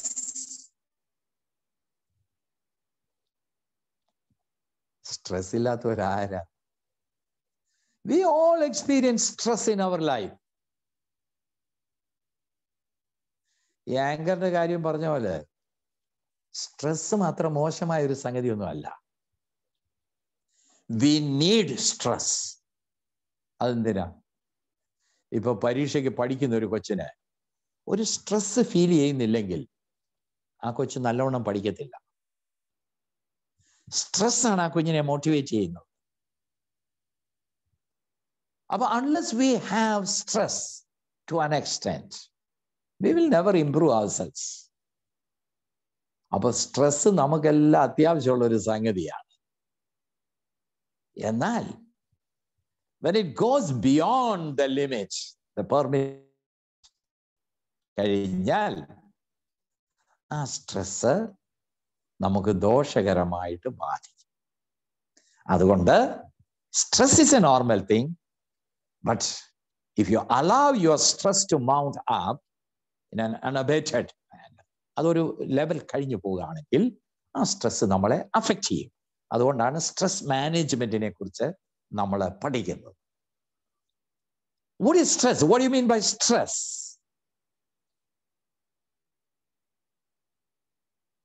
എന്തുവാ സ്ട്രെസ് എന്ന് പറഞ്ഞാൽ? നമുക്ക് സ്ട്രെസ് ഉണ്ടാകണമെങ്കിൽ ഒരു എക്സ്റ്റേണൽ സ്റ്റിമുലായി ഉണ്ടാകണം. അതായത് പുറമേ നിന്നുള്ള എന്തെങ്കിലും ഒരു സംഗതി ഉണ്ടെങ്കിലേ സ്ട്രെസ് ഉണ്ടാകത്തുള്ളൂ കേട്ടോ. അപ്പൊ അതിനോടുള്ള നമ്മുടെ സബ്ജക്റ്റീവ് റെസ്പോൺസ്, ആ അനുഭവത്തോടോ സംഭവത്തോടോ ഉള്ള നമ്മുടെ സബ്ജക്റ്റീവ് റെസ്പോൺസ്, നമ്മുടെ പ്രതികരണം, ആ പ്രതികരണം ആണ് സ്ട്രെസ് ഉണ്ടാക്കുകയോ ഉണ്ടാക്കാതിരിക്കുകയോ ചെയ്യുന്നത്. Pressure from outside cos inward sense of strain. അപ്പോൾ വെളിയിൽ നിന്ന് ഒരു ടു മച്ച് പ്രഷർ നമുക്ക് ഉണ്ടാകുകയാണെങ്കിൽ നമ്മുടെ ഉള്ളിൻ്റെ ഉള്ളിൽ ഒരു സ്ട്രെയിൻ നമുക്ക് അനുഭവപ്പെടും. അതിനാണ് സ്ട്രെസ് എന്ന് പറയുന്നത്. ഈ സ്ട്രെസ്സിന്റെ ഒരു ഡെഫിനിഷൻ വേണമെങ്കിൽ ഞാൻ ഒരിടത്തുനിന്ന് എഴുതിയെടുത്ത ഒരു ഡെഫിനിഷൻ ഉണ്ട്. വേണമെങ്കിൽ നിങ്ങളൊന്ന് എഴുതിയെടുത്തുകൊള്ളുക, ഞാൻ പറയാം കേട്ടോ. ഞാൻ പതുക്കെ പറഞ്ഞു തരാം, നിങ്ങളൊന്ന് എഴുതിയെടുത്തു. Stress is A natural protective response. Stress is a natural protective response of the body. Noda parayam. Stress is a natural protective response of the body to a perceived threat. To a perceived threat, comma, loss, loss, comma, or challenge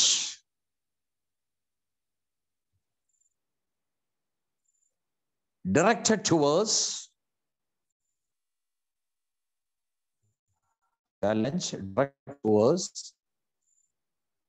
preparing the body to meet the situation at hand. Preparing the body to meet the situation at hand. ഞാൻ ഒന്നുകൂടെ പറയാം, നിങ്ങൾ ഏതെങ്കിലും വിട്ടുപോയിട്ടുണ്ടെങ്കിൽ ആ നേരത്തെ ചേർക്കാം. Stress is A natural protective response of the body to A perceived threat, loss or challenge directed towards preparing the body to meet the situation at hand. അതിനകത്ത് സ്ട്രെസ്സിന്റെ എല്ലാ കാര്യങ്ങളും അടക്കിയിട്ടുണ്ട് കേട്ടോ. അതിനകത്ത് തന്നെ അതിന്റെ മീനിങ് എല്ലാം ഉൾക്കൊണ്ടിട്ടുണ്ട്. അപ്പൊ സ്ട്രെസ് എന്ന് പറയുന്നത് ഒരു എക്സ്റ്റേണൽ സ്റ്റിമുലയോടുള്ള ഒരു സബ്ജക്റ്റീവ് റെസ്പോൺസ് ആണ്. ഒരു pressure from outside causes inward sense of strain. അതിനാണ് നമ്മൾ സ്ട്രെസ് എന്ന് പറയുന്നത്. ഈ സ്ട്രെസ്സിന്റെ സോഴ്സസ് പലതുണ്ട്. നമുക്ക് തന്നെ അറിയാം, ഈ എക്സ്പെക്ടേഷൻസ് ഡിമാൻഡും ഹൈ ആകുമ്പോൾ അതിനോട് കോപ്പ് ചെയ്യാനായിട്ട് നമ്മൾ കിടന്ന് ബന്ധപ്പെടും. ഉദാഹരണം പറഞ്ഞാല്, ഈ പേരൻസിന് പിള്ളേരെ കുറിച്ച് ഭയങ്കര എക്സ്പെക്ടേഷൻസ് ഉണ്ട്. എൻ്റെ മോൻ ക്ലാസ്സിൽ ഫസ്റ്റ് ആണ്, എൻ്റെ മോൻ ഫസ്റ്റ് റാങ്ക് ആണ്, എൻ്റെ മോൻ ഡോക്ടറാകും, അല്ലെന്നൊരിയിൽ വക്കീലാകും. ഇങ്ങനെയൊക്കെ ചില എക്സ്പെക്ടേഷൻസ് ഒക്കെ ഉണ്ട്. Very normal to have such expectations. But when the child knows about parents' expectations, the child will try to come up to the level of parents' expectations to cope with it. അവരുടെ പ്രതീക്ഷയ്ക്കൊത്ത് ഉയരാനായിട്ട് ഈ പിള്ളേർ ശ്രമിക്കും. പല പിള്ളേരെ കൊണ്ട് സാധിക്കില്ല. അപ്പോൾ അവർക്കുണ്ടാകുന്ന ഒരു വലിയ സ്ട്രെസ്, എക്സ്പെക്ടേഷൻസ് മീറ്റ് ചെയ്യാൻ സാധിക്കാത്ത. If I fail to meet the expectations of my parents, then I will let them down. They feel let down. പിന്നെ എന്നെ എന്തിനു കൊള്ളാം, ഞാൻ മോശമായി പോകും. So somehow I try to meet the expectation. I try to come up to the level of the expectations of my parents.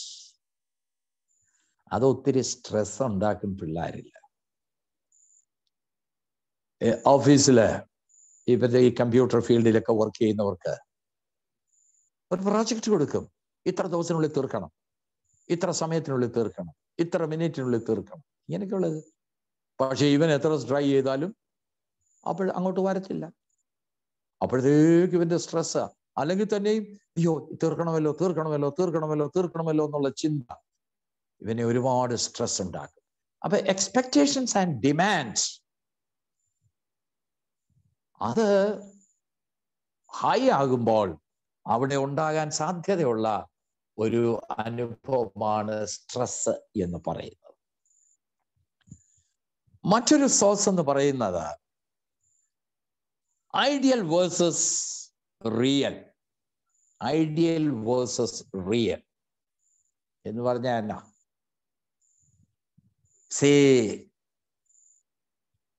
നമുക്കെല്ലാം ഒരു ഐഡിയലിലേക്ക് പോകണമെന്ന് ആഗ്രഹമുള്ളവരാണ്.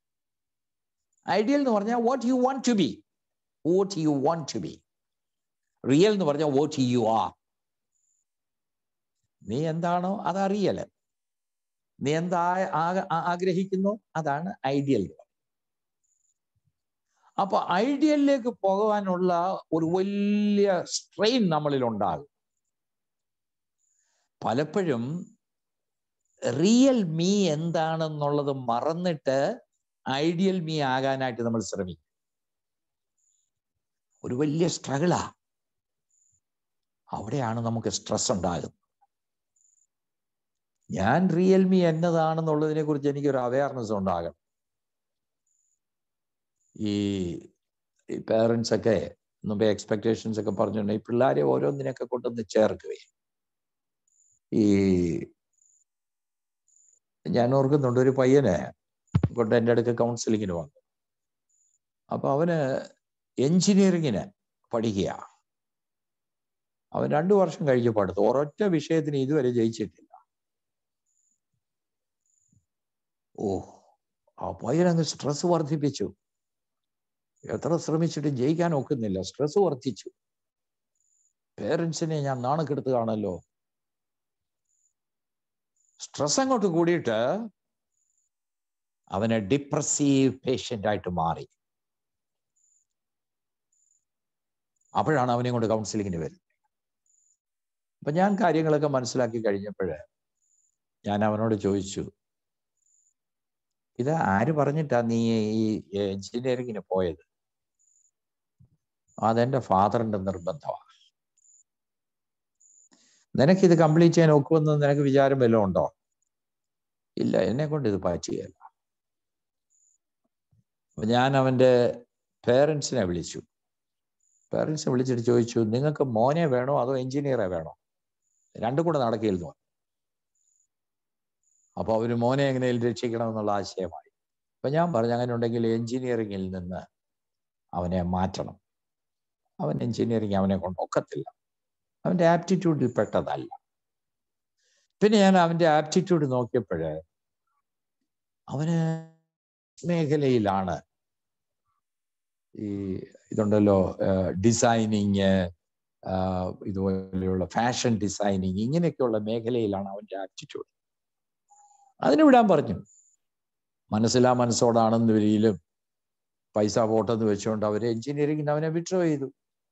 അവനെ പിന്നെ ഇതുപോലെയുള്ള ഫാഷൻ ഡിസൈനിങ്ങിന് ജോയിൻ ചെയ്യിപ്പിച്ചു.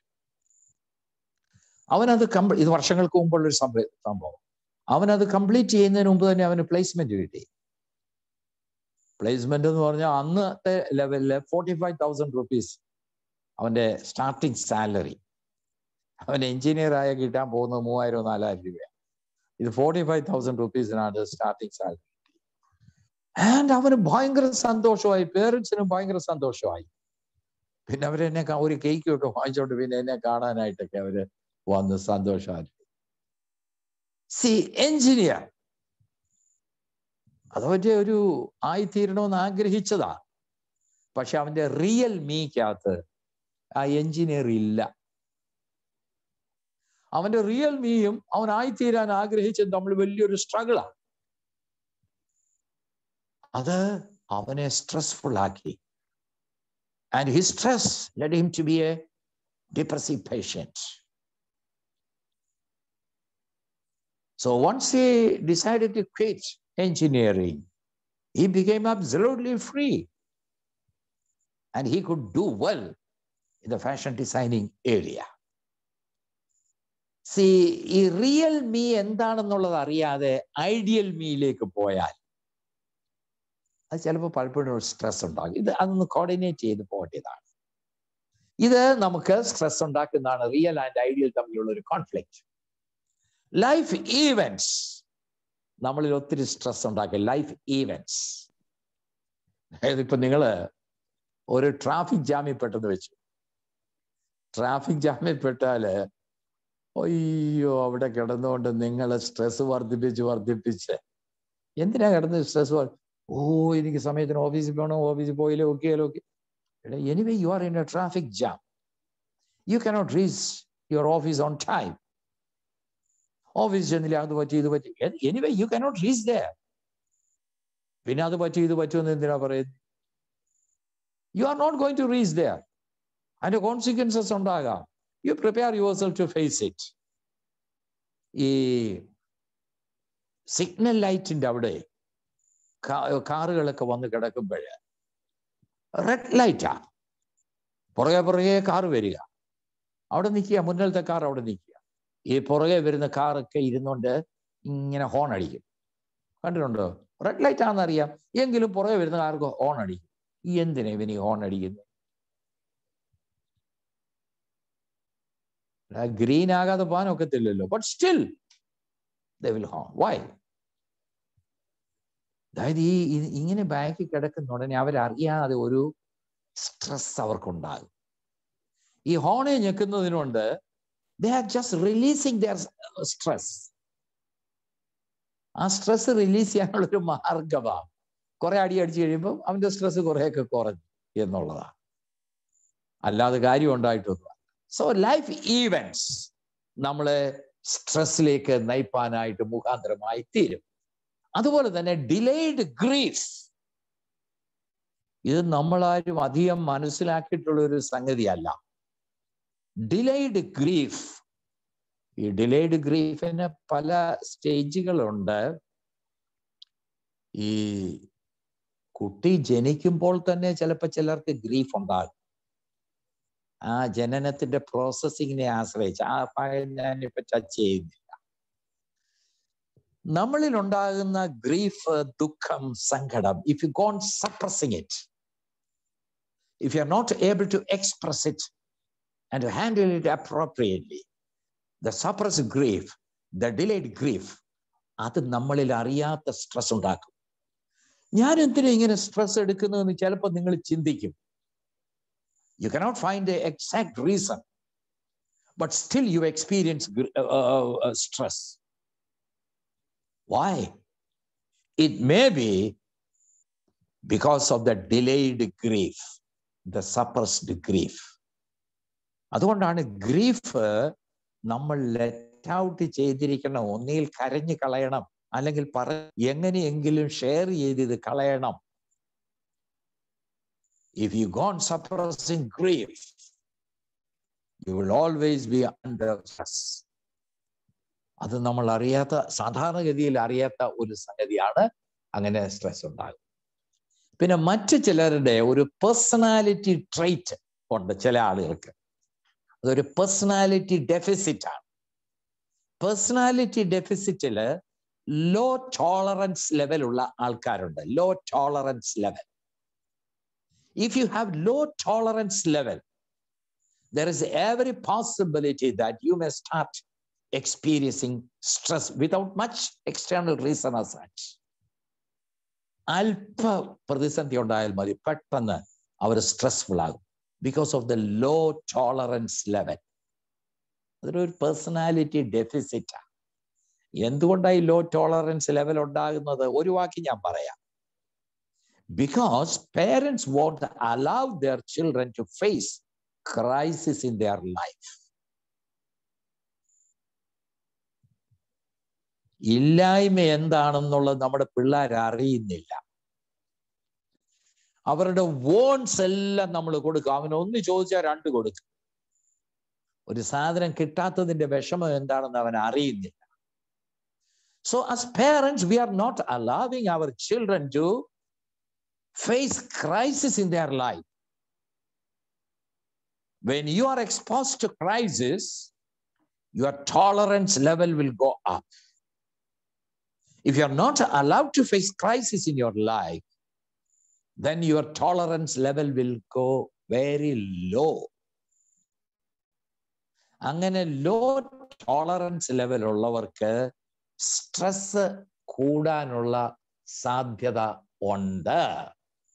അപ്പൊ ഞാൻ സോഴ്സസ് ഓഫ് സ്ട്രെസ് ഞാൻ പറഞ്ഞ ഇത്രയും സംഗതിയാണ്.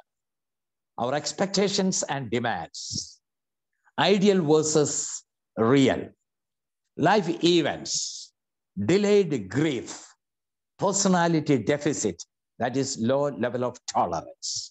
ഇത്രയുമാണ് ഈ പിന്നെ സ്ട്രെസ് ഉണ്ടാക്കുന്ന സോഴ്സസ് എന്ന് പറയുന്നത്. ഇങ്ങനെ നമുക്ക് സ്ട്രെസ് ഉണ്ടായി കഴിയുമ്പോൾ അത് നമ്മുടെ ബോഡിയെ അഫക്റ്റ് ചെയ്യും,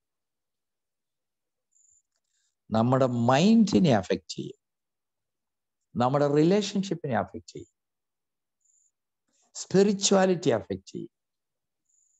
അപ്പൊ stress is A villain. When you are under stress, your health will be affected. Your emotions will be affected. Mind will be affected. Your relationship will be affected. Your spiritual life will be affected. All areas of your life will be affected because of the stress. അത് നമ്മൾ ഓർത്തിരിക്കണം. ഇത് നമ്മുടെ body എങ്ങനെ affect ചെയ്യുന്നതെന്ന് അറിയാവോ? When you are under stress, your BP will go up. Blood pressure അങ്ങ് കൂടും. And it may lead to stroke, paralysis.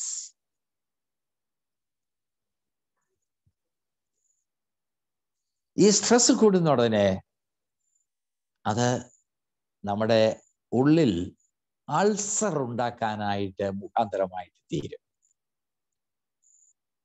Stress കൂടുമ്പോൾ സ്കിൻ ഡിസീസ് ഉണ്ടാകാനുള്ള സാധ്യതയുണ്ട്. സ്കിന്നിൽ ഉണ്ടാകുന്ന റാഷസ്, സ്കിന്നിൽ ഉണ്ടാകുന്ന ഈ ബൾജിങ്, ഇങ്ങനെയൊക്കെയുള്ള പല സംഗതികൾ സ്ട്രെസ് മൂലമാണ് ഉണ്ടാകുന്നത്. അലർജി എന്നൊക്കെ ചിലർ പറയും. അത് സ്ട്രെസ് അലർജിയാ ഒരു രീതിയിൽ പറഞ്ഞാൽ.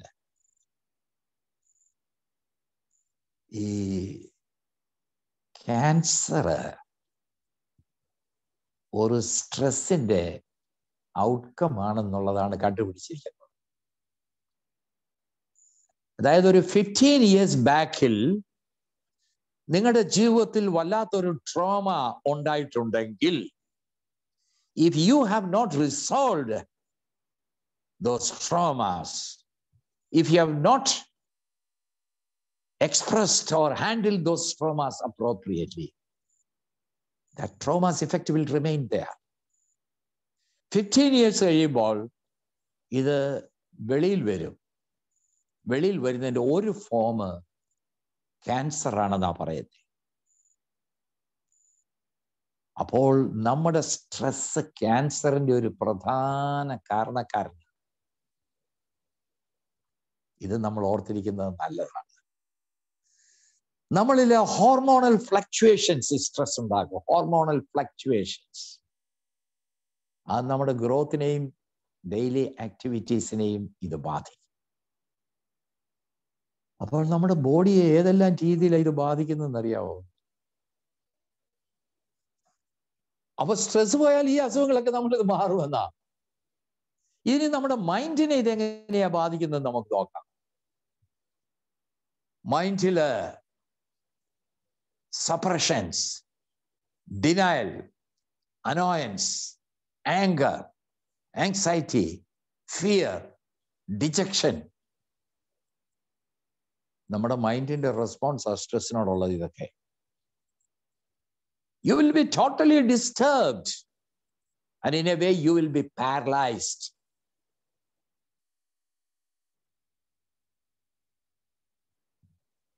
അപ്പൊ നമ്മുടെ മൈൻഡിനെ ഇത് ബാധിച്ചു കഴിഞ്ഞാൽ സ്വസ്ഥമായിട്ട് കിടന്ന് ഉറങ്ങാൻ നോക്കുവോ? മൈൻഡിനെ ഇത് ബാധിച്ചു കഴിഞ്ഞാൽ എപ്പോഴെങ്കിലും നമുക്ക് റിലാക്സ് ചെയ്യാനായിട്ട് നോക്കുവോ? ഇത് നമ്മുടെ സ്ട്രെസ് നമ്മുടെ ബിഹേവിയറിനെ ബാധിക്കും. ബിഹേവിയറിനെ എങ്ങനെയാ ബാധിക്കും എന്നറിയാവോ? If you are under stress you will become over sensitive. നിസ്സാര സംഗതി മതി, പെട്ടെന്ന് നമ്മൾ ഓവർ സെൻസിറ്റീവ് ആയിട്ട് മാറും. ഒരല്പകാര്യം മതി, പെട്ടെന്ന് ഞെട്ടിപ്പോവും. ഓവർ സെൻസിറ്റീവാണ്.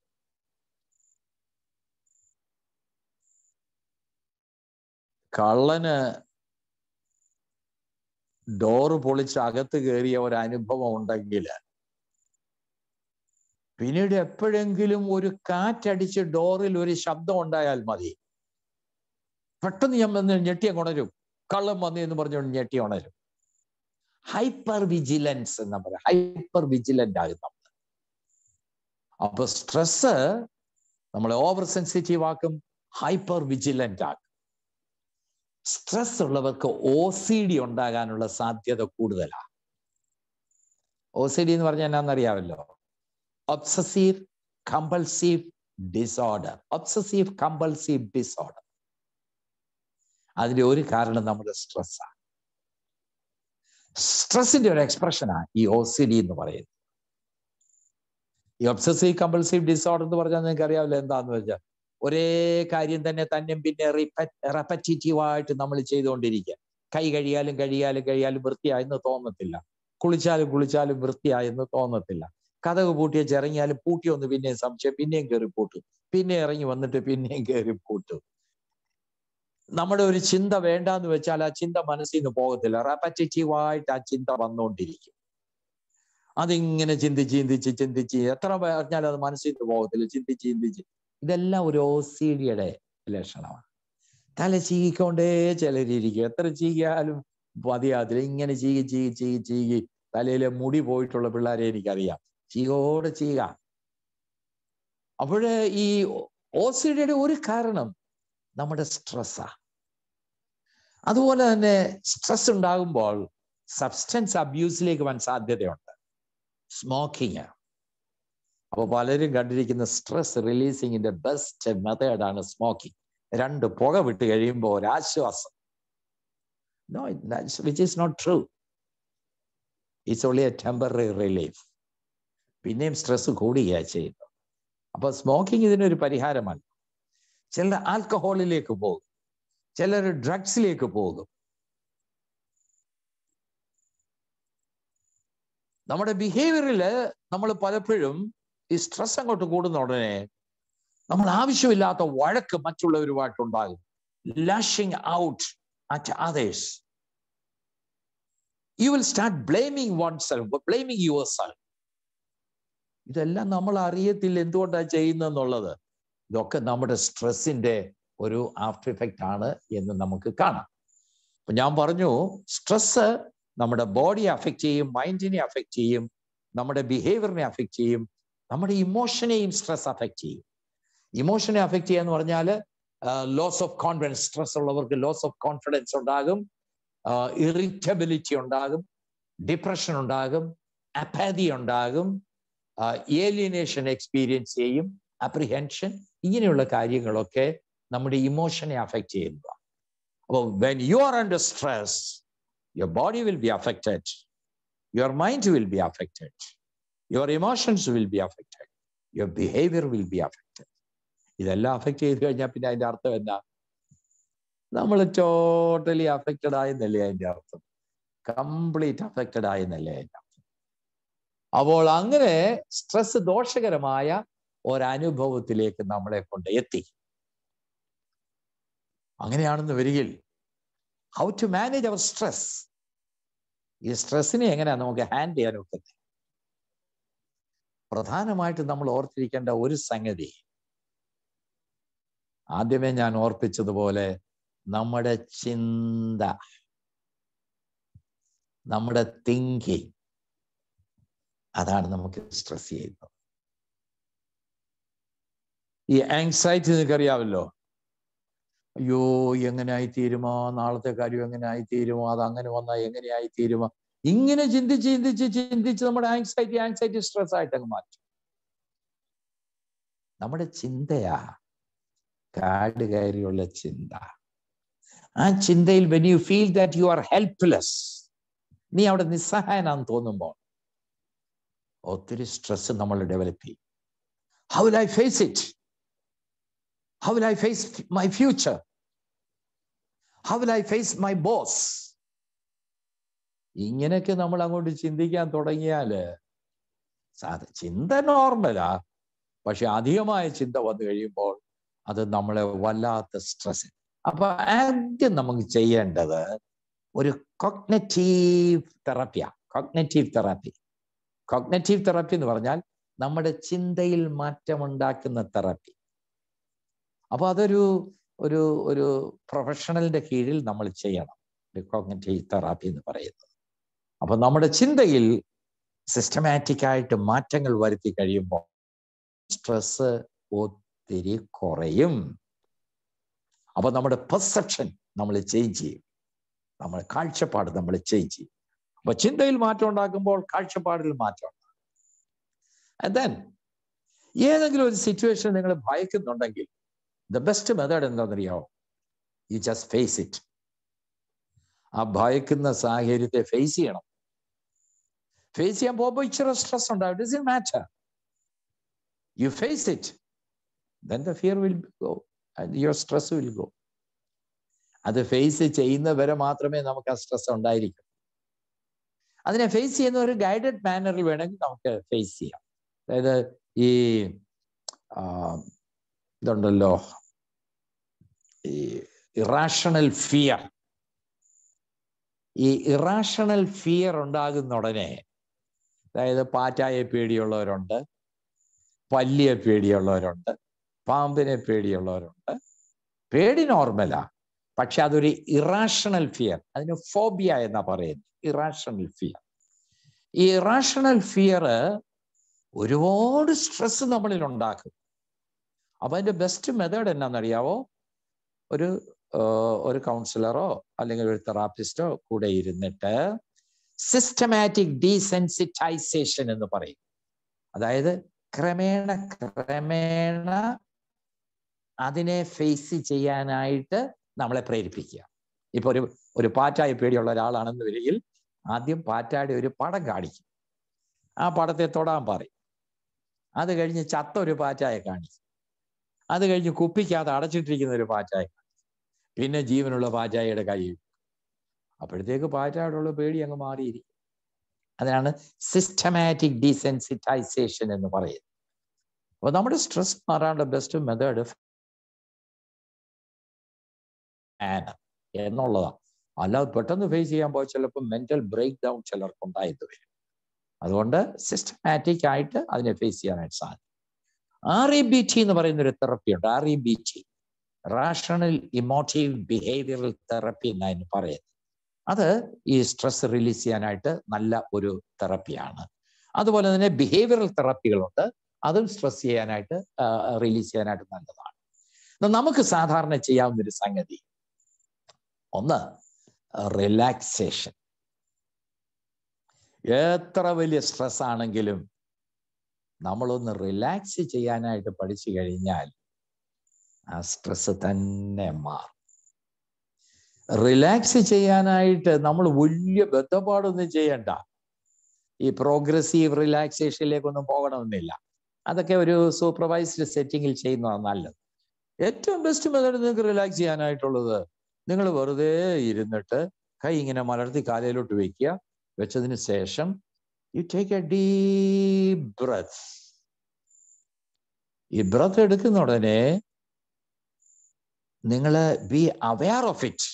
എൻ്റെ മൂക്കിലൂടെ ഇങ്ങനെ ശ്വാസം ഉള്ളിലേക്ക് വരുന്നു, ലങ്സിലോട്ട് കയറി നീ അവിടെ പിടിച്ചു വെക്കുക. Slowly breath out. അപ്പോൾ ഇത് വെളിയിലോട്ട് വരുന്നു, മൂക്കിൽ കൂടെ പോകുമ്പോൾ അവിടെ ഒരു ചെറിയ ചൂട് മൂക്കിൻ്റെ അറ്റത്ത് അനുഭവിക്കുന്നു. U concentrate only on your breathing. When you breath in and when you breath out, you just concentrate on what you are doing. വേറെ ഒരു ചിന്ത നിങ്ങളുടെ മനസ്സിൽ വരരുത്. You just concentrate on this act, breathing in and breathing out. Whenever you breathe out, you tell yourself that you are relaxing. Each time you breathe out, you are telling yourself that you are relaxing. എത്ര വലിയ stress ആണെന്ന് വരികിലും ഇങ്ങനെ 10 പ്രാവശ്യം നിങ്ങൾ ചെയ്ത് കഴിഞ്ഞാൽ you will be relaxed. Stress തന്നെ പോകും. അപ്പോൾ relaxation is one of the best method ആണ്. മറ്റൊരു മെത്തേഡ് എന്ന് പറയുന്നത് sharing. It's A very important thing. Sharing.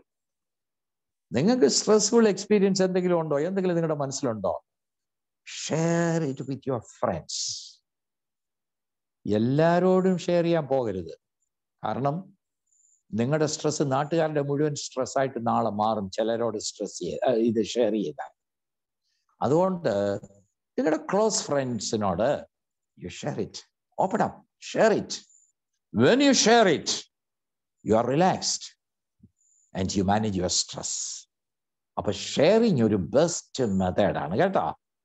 ചിലർക്ക് മ്യൂസിക് കേൾക്കുന്നത് നല്ലൊരു മെത്തേഡാണ് സ്ട്രെസ് റിലീസ് ചെയ്യാനായിട്ട്. മ്യൂസിക്കിനോട് താല്പര്യമുണ്ട്. എക്സസൈസ് ചെയ്യുന്നത് സ്ട്രെസ് റിലീസ് ചെയ്യുന്നതിന് നല്ലൊരു മെത്തേഡാണ് എക്സസൈസ് എന്ന് പറയുന്നത്. വാക്കിംഗ്. ഒരു ദിവസം ഒരു 1/2 മണിക്കൂറെങ്കിലും 1 hour to 45 minutes നിങ്ങൾ വാക്ക് ചെയ്യുകയാണെന്ന് വരികിൽ നല്ല റിലാക്സേഷൻ കിട്ടും, സ്ട്രെസ് റിലീസ്ഡ് ആകും. ചില ആളുകൾക്ക് spiritual resources, you can use spiritual resources. Spiritual resources എന്ന് പറയുന്ന ഉടനെ നിങ്ങളുടെ പ്രയർ, മെഡിറ്റേഷൻ, സ്പിരിച്വൽ ബുക്കിൻ്റെ വായന, ഇങ്ങനെയൊക്കെ ഉള്ളതൊക്കെ സ്ട്രെസ് റിലീസ് ചെയ്യാൻ ഒരുപാട് ഹെൽപ്പ് ചെയ്യും സ്പിരിച്വൽ റിസോഴ്സസ് എന്ന് പറയുന്നത്. അപ്പോൾ ഈ മെത്തേഡൊക്കെ ഒന്നുകിൽ REBT മെത്തേഡ്, അല്ലെങ്കിൽ കോഗ്നിറ്റീവ് തെറാപ്പി, അല്ലെങ്കിൽ ഷെയറിങ്, അല്ലെങ്കിൽ റിലാക്സേഷൻ, അല്ലെങ്കിൽ യൂസിങ് സ്പിരിച്വൽ റിസോഴ്സസ്, അല്ലെങ്കിൽ എക്സസൈസ്, ഇതൊക്കെ നമുക്ക് whichever is suitable for you, you can just adopt that method. എന്റർടൈൻമെന്റിനകത്ത് പങ്കെടുക്കുന്നതൊക്കെ ഈ റിലാക്സേഷന് നല്ല ഒരു സംഗതിയാണ്. അപ്പോൾ സ്ട്രെസ് ഉണ്ടാകുക എന്ന് പറയുന്നത് നോർമലാണ്. എന്നാൽ if you allow your stress to mount up and to reach to a level, unabated manner, reach to a level where you find it difficult to control your stress, and stress will take control of you, and you may reach to a breaking point. Breaking എന്ന് പറയുമ്പോൾ physical break down ആകാം, mental break down ആകാം, emotional break down ആകാം, so stress ഒരു ലെവലിനപ്പുറമായിട്ട് വളരാൻ നമ്മൾ അനുവദിച്ചാൽ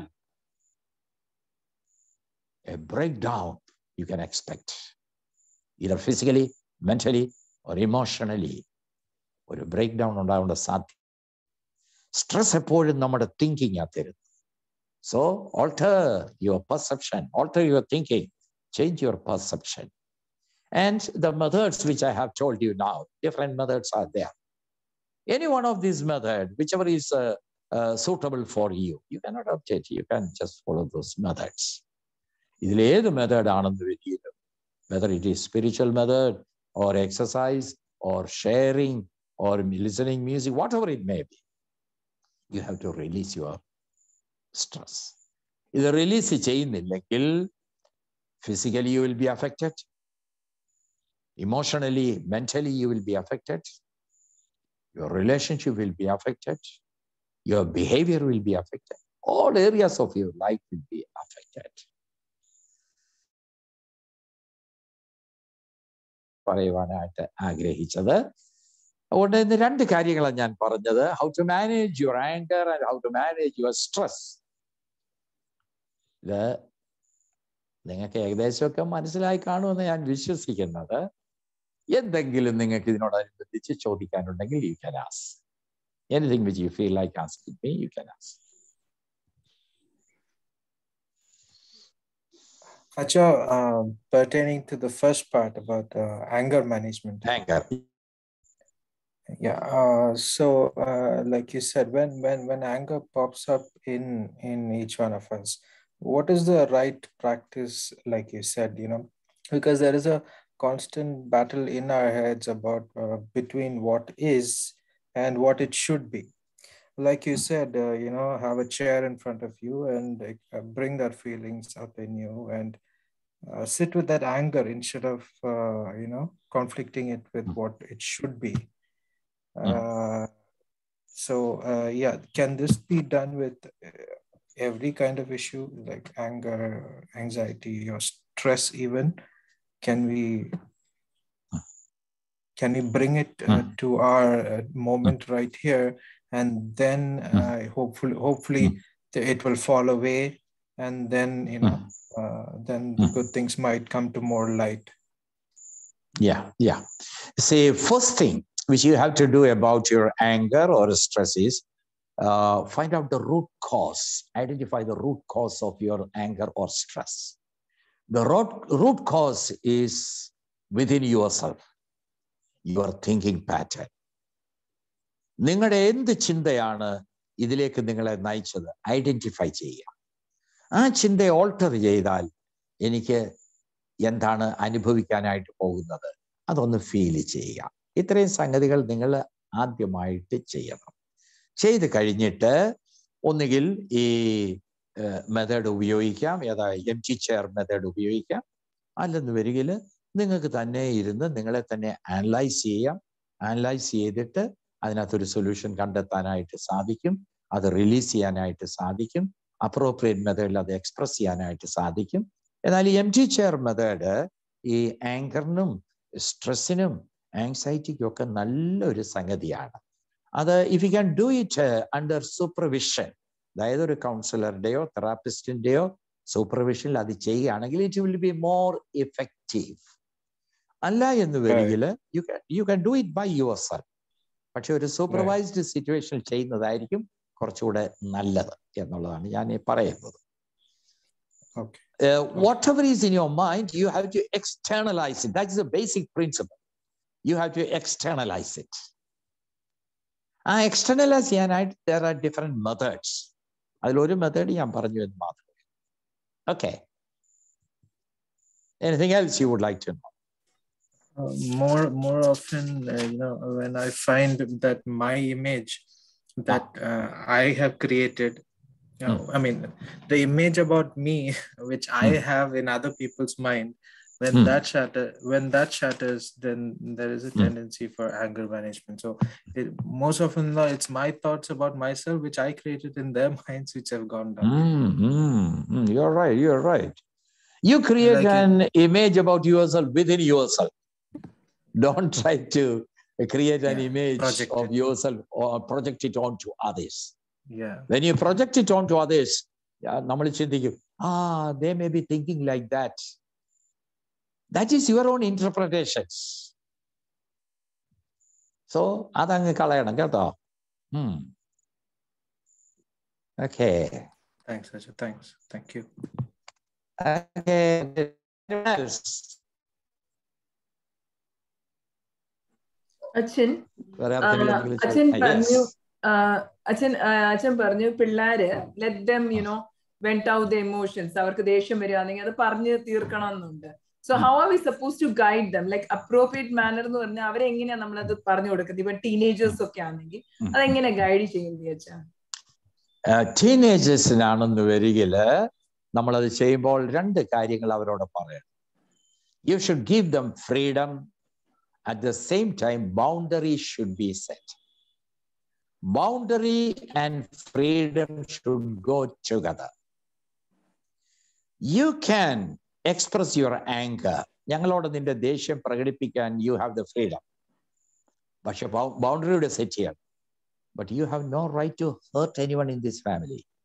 You have no right to destroy anything. ആരെ ഉപദ്രവിക്കാനും പാടില്ല, ഹേർട്ട് ചെയ്യാനും പാടില്ല, ഒരു സാധനവും നശിപ്പിക്കാനും പാടില്ല. പക്ഷെ നിന്റെ ദേഷ്യം നിനക്ക് ഞങ്ങളോട് എക്സ്പ്രസ് ചെയ്യാം. So give them freedom and set the boundary also. It should go together. That's the way we should deal with the teenagers. Acha, one quick thing on the same lines of anger. This is the same situation I find myself during pleasure also. Suppose, say for an example, I had a trip. I had a really exhilarating, beautiful trip. Now the next trip I expect the minimum of this to happen in order for me to be happy. At least this much should happen. For me to be happy on the next trip, at least so much of my first trip should happen, because that would seem to me at that time I in my mind have set it as the bar, kind of a top bar. Now any other experience will be better only if it meets this bar and above, which doesn't happen. See, whenever you feel like experiencing happiness, give freedom to experience that happiness to the maximum. Don't put any restrictions for that. Yeah, I have the freedom to experience happiness this time. I will experience it. Next time, happiness is none of your business. But the moment, if you can enjoy, you enjoy it. That's enough for you for the time being. Don't think about the next trip or future, this thing, So, whenever you feel happy, feel happy. Experience that happiness in your life. Next time, you may not get that chance. So, each time you have to give that freedom to experience that happiness in your life. Okay. Anyone else? അച്ഛാ, നമ്മൾ ഈ anchor handle ചെയ്യുമ്പോഴേ ഈ anchor എന്ന് പറയുന്നത് നമ്മുടെ ഒരു നമ്മളിൽ നിന്നുള്ള ഒരു സിറ്റുവേഷണൽ റെസ്പോൺസ് ആണോ? അത് മാത്രമല്ലാതെ നമ്മുടെ ഹെറിഡിറ്ററിന്നും കൂടെ നമുക്ക് അതിന്റെ ഒരു എഫക്ട് ഉണ്ടോ, ഇമ്പാക്ട് ഉണ്ടോ? ഈ ആങ്കറിന് ഒരു ജനറ്റിക്കൽ ഫാക്ടറും കൂടി അതിനകത്തുണ്ട്, ഒരു ഹെറിഡിറ്ററി. അതായത് ഈ നമ്മുടെ ഈ ജീൻസിനകത്ത് പെട്ടെന്ന് ദേഷ്യപ്പെടാനുള്ള ടെൻഡൻസികളൊക്കെ പേരൻസിൽ നിന്ന് കിട്ടിയിട്ടുള്ള ആൾക്കാരുണ്ട്. ചിലരോട് ചോദിക്കുമ്പം, എന്റെ ദേഷ്യം എന്നോ ഇരിക്കുന്നു, എന്റെ അപ്പന്റെ ദേഷ്യമായിരുന്നു കാണേണ്ടത്, അപ്പന്റെ ദേഷ്യം എന്നോ ഇരിക്കുന്നു, അപ്പന്റെ ദേഷ്യമായിരുന്നു കാണേണ്ടത്. അപ്പൊ ഞങ്ങൾ ഇങ്ങനെ ഈ കുടുംബസ്വത്തായിട്ട് കിട്ടിയിരിക്കുന്ന ഈ ദേഷ്യം എന്ന് പറയുന്ന ചില ആൾക്കാരുണ്ട്. To an extent it is true, എന്നാൽ not absolutely true. ഒരു ജനറ്റിക്കൽ ഫാക്ടേഴ്സ് ഉണ്ട്. ചിലർ easily they will get stimulated. അതായത് അഡ്രിനൽ ഗ്ലാൻഡിന്റെ ഓവർ ഫങ്ഷനിങ് ചില ആളിൽ പെട്ടെന്നാണ് നടക്കുന്നത്. അഡ്രിനാലിൻ ബോഡിയിൽ അങ്ങ് സ്പ്രെഡ് ചെയ്യും. അപ്പോഴാണല്ലോ ഭയങ്കര ശക്തി നമുക്ക് കിട്ടുന്നത്.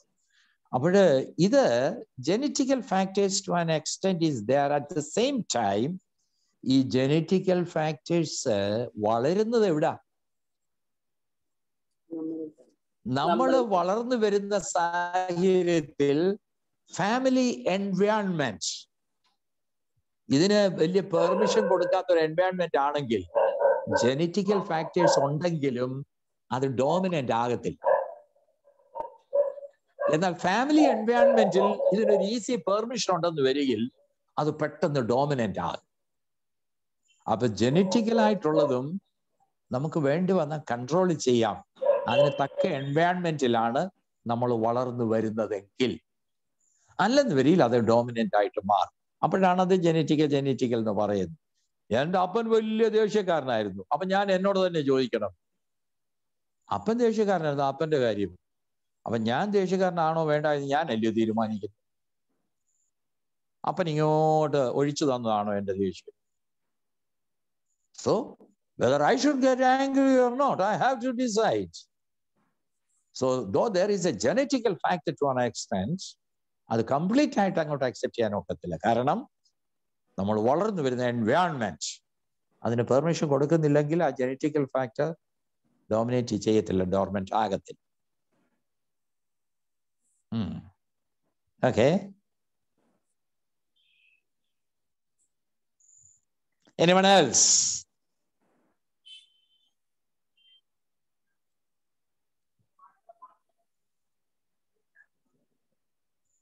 സ്ട്രെസ്സിനും അങ്ങനെ ഒരു ചാൻസ് കാണുമോ അന്നേരം? അതാണ് ഈ പേഴ്സണാലിറ്റി ട്രേറ്റ് എന്ന് പറഞ്ഞത്. ഈ പേഴ്സണാലിറ്റിയുടെ ഡെഫിസിറ്റ് പേഴ്സണാലിറ്റിയിലുള്ള ചില ആൾക്കാരുണ്ട്, അവരുടെ ടോളറൻസ് ലെവൽ കുറഞ്ഞിരിക്കുന്നെന്ന് പറഞ്ഞത്. അതും കുറെയൊക്കെ ജനറ്റിക്കലായിട്ട് കിട്ടാം. അതായത് ഈ ചില വീടുകളിലെ ഒരുപാട് ലോല ഹൃദയന്മാരാ ഒരുപാടുള്ളത്. അത് ഇങ്ങനെ പകർന്ന് തലമുറയായിട്ട് പകർന്നു വരും. അങ്ങനെയാണ് അതിൻ്റെ ഒരു ജനറ്റിക്കൽ ഫാക്ടർ ഉണ്ടെന്ന് നമ്മൾ പറയുന്നത്. അതുകൊണ്ട് സ്ട്രെസ്സിനും ഒരു genetical factor to an extent it is there. എന്നാൽ അത് എല്ലാം നമുക്ക് വേണമെങ്കിൽ മാറ്റിയെടുക്കാം ഇഫ് യു വാണ്ട്. അതുകൊണ്ടാണല്ലോ നമ്മൾ ഈ കൗൺസിലിംഗ് ഒക്കെ പഠിക്കുന്നത്.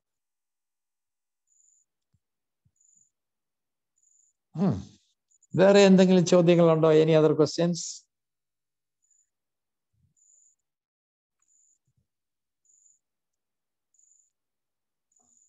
അതെ, ഞാൻ ഒരു ചോദ്യം ചോദിക്കട്ടെ.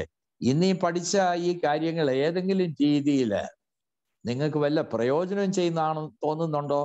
How far you think that whatever you have learned today is going to help you in your future life? From today onwards, a better self-assessment of our situations. You will do that? Definitely do it. Okay.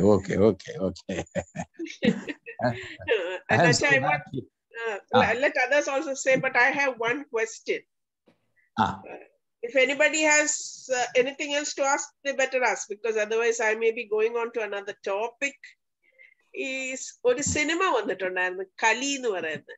It shows about that extreme anger, where uncontrollable anger and getting into trouble and losing control in public and things like that. That definitely cannot be this way. It needs more counseling. Does it need medicines also? Such type of anger, അതിനെക്കുറിച്ച് ഞാൻ പറഞ്ഞില്ല. Such type of anger cannot be controlled through the methods which I have told you till now.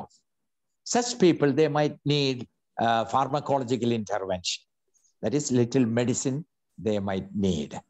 അപ്പോൾ ഒരു medicine, ഒരു suppressive ഡിസിങ് ആണ് ആ medicine എന്ന് പറയുന്നത്. And that definitely is genetic, isn't it? ജനറ്റിക്കോ അല്ലെന്ന് വരികിൽ ബ്രെയിനിൽ ഉണ്ടാകുന്ന ചില തകരാറുകൊണ്ടും അങ്ങനെ ഉണ്ടാകാം. അപ്പൊ അത് ജനറ്റിക്കൽ ഫാക്ടർ എന്ന് എൻറ്റയർലി പറയാൻ ഒക്കത്തില്ല. ചില കേസിൽ വരാം. അല്ലെങ്കിൽ ബ്രെയിനിൽ ഉണ്ടാകുന്ന ചില തകരാറ് കൊണ്ട് ചിലർക്ക് അങ്ങനെ ഉണ്ടാകും. ചില ആക്സിഡന്റ് ഒക്കെ കഴിഞ്ഞിട്ട്, ഹെഡ് ഇഞ്ചുറി ഉണ്ടായി ആക്സിഡന്റ് ഒക്കെ കഴിഞ്ഞിട്ടുള്ളവർക്ക് അൺകൺട്രോളബിൾ ആങ്കർ ഉണ്ടായിട്ടുണ്ട്. അത് തലച്ചോറിലുണ്ടായ ഇഞ്ചുറി കൊണ്ടുണ്ടായതാണ്. അപ്പൊ അങ്ങനെയുള്ള കേസുകളിലൊക്കെ they might need little medication. അതുകൂടെ സൈമിൾട്ടേനിയസ് ആയിട്ട് പോകണം. അപ്പൊ whether this uncontrollable or not, അത് നമ്മൾ ആദ്യം നോക്കണം. ഒരു നോർമൽ ആങ്കർ ആണോ അതോ ഒരു അൺകൺട്രോളബിൾ ആങ്കർ ആണോ, കൗൺസിലിംഗ് കൊണ്ട് പരിഹരിക്കാവുന്നതാണോ, റിലാക്സേഷൻ കൊണ്ട് പരിഹരിക്കാവുന്നതാണോ? അത് ഒക്കുന്നില്ല എന്ന് വരിക, definitely you should refer them to A psychiatrist. ആ സൈക്കാട്രിസ്റ്റ് അതിനാവശ്യമായിരുന്നു മരുന്ന് കൊടുത്ത് അത് കൺട്രോൾ ചെയ്യിപ്പിക്കുക.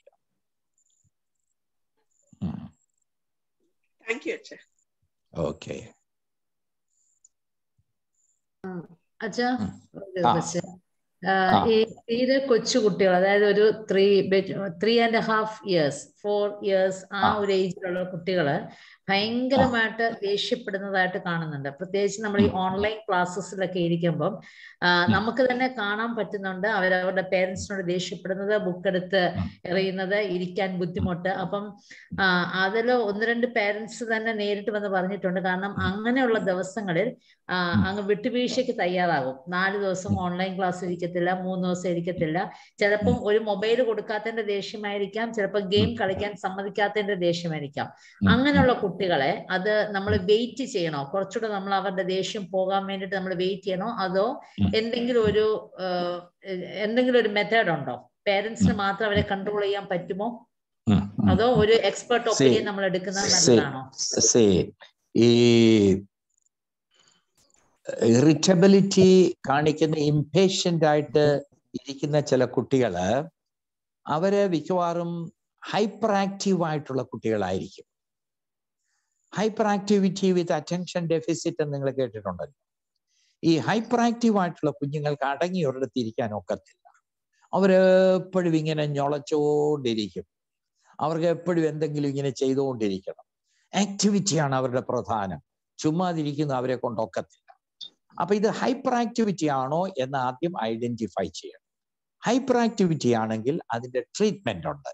അതിനുള്ള ട്രീറ്റ്മെന്റ് നമ്മൾ കൊടുക്കണം. Hyperactivity should be controlled through medicine.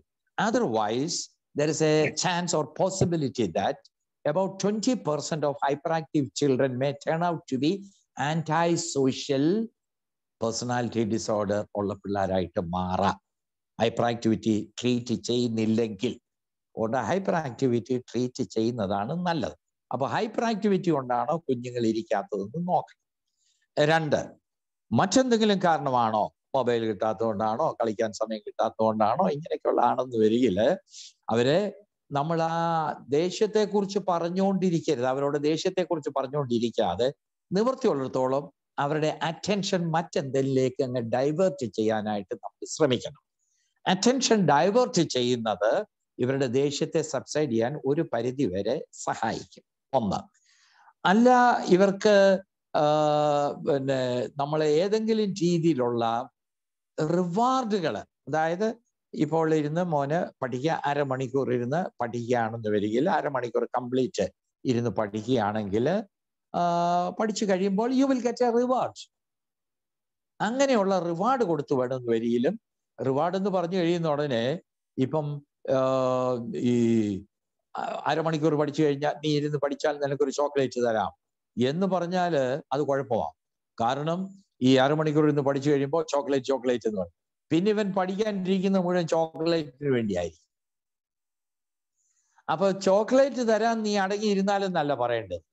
അടങ്ങിയിരിക്കുന്ന ഏതെങ്കിലും അവസരം കണ്ടാൽ നീ ഇന്ന് നന്നായിട്ടിരുന്ന് പഠിച്ചു, നിനക്ക് ഞാനൊരു ചോക്ലേറ്റ് തരും എന്ന് പറയാം. ആ പറയുന്നതിനകത്ത് അർത്ഥമുണ്ട്, പ്രയോജനമുണ്ട്.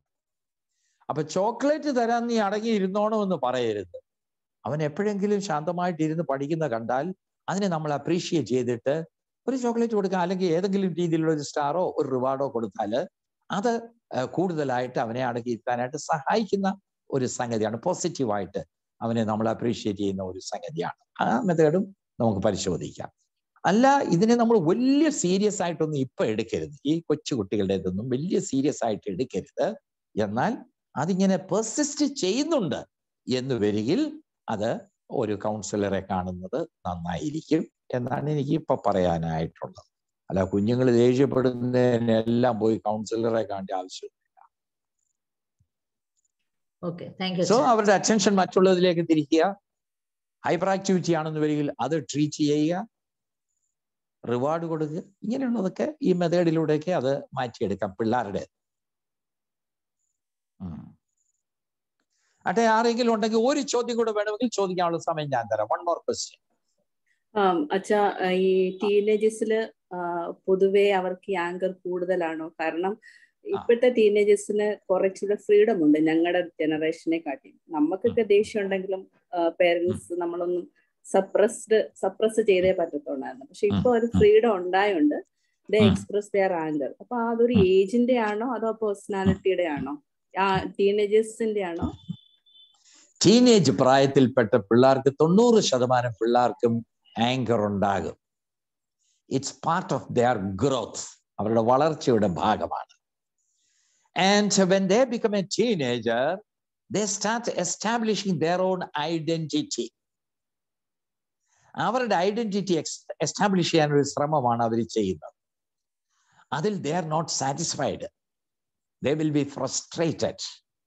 But there are lots of things which make them feel frustrated. ആ ഫ്രസ്ട്രേഷൻ ആണ് അവരെ കൂടുതൽ ദേഷ്യത്തിലേക്ക് നയിക്കുന്നത്. അത് മാത്രമല്ല, അവരുടെ അഡ്രിനൽ ഗ്ലാൻഡിന്റെ ഓവർ ഫങ്ഷൻ ഉണ്ടാകുന്ന ഒരു ടൈം കൂടെയാണ് ഈ ടീനേജ് ലെവൽ എന്ന് പറയുന്നത്. അതുകൊണ്ട് അവരുടെ ഗ്രോത്തിന്റെ ഒരു ഭാഗമാണ് ടീനേജേഴ്സിന്റെ ആങ്കർ എന്ന് പറയുന്നത്.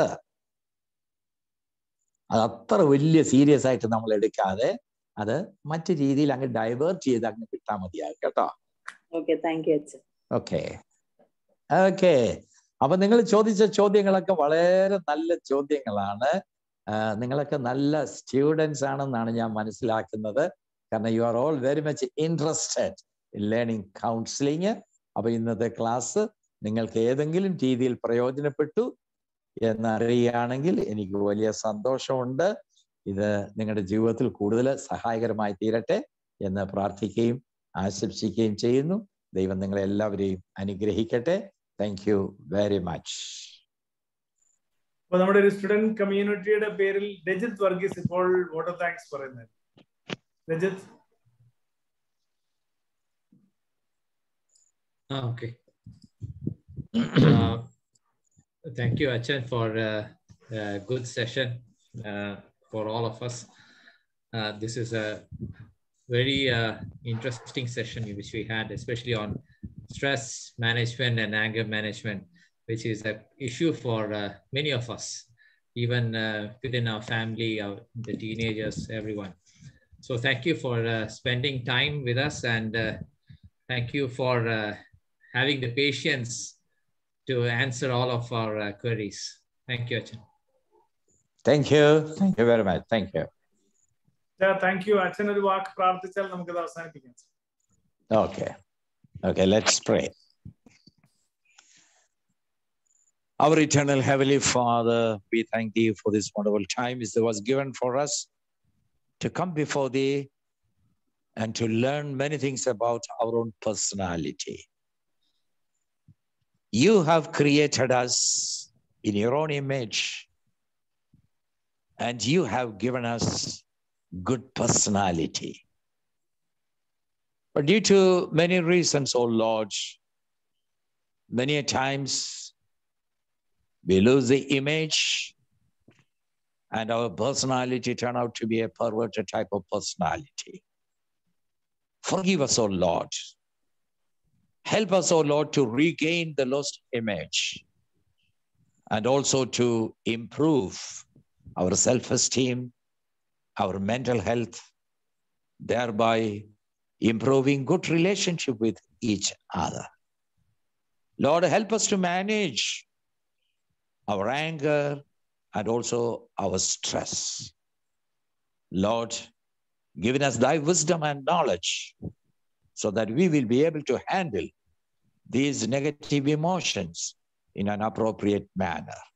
Whatever we have learned this evening, O Lord, help us to follow those paths so that we will be able to do well in our future life. And we may go in from strength to strength. We ask these things through Jesus Christ, our Lord. Amen. Thank you so much, Acha. Thank you very much. Okay, thank you all. Thank you very much. Thank you. Thank you. Good night. Good night, everybody. Good night. Thank you. Good night. Good night. Thank you.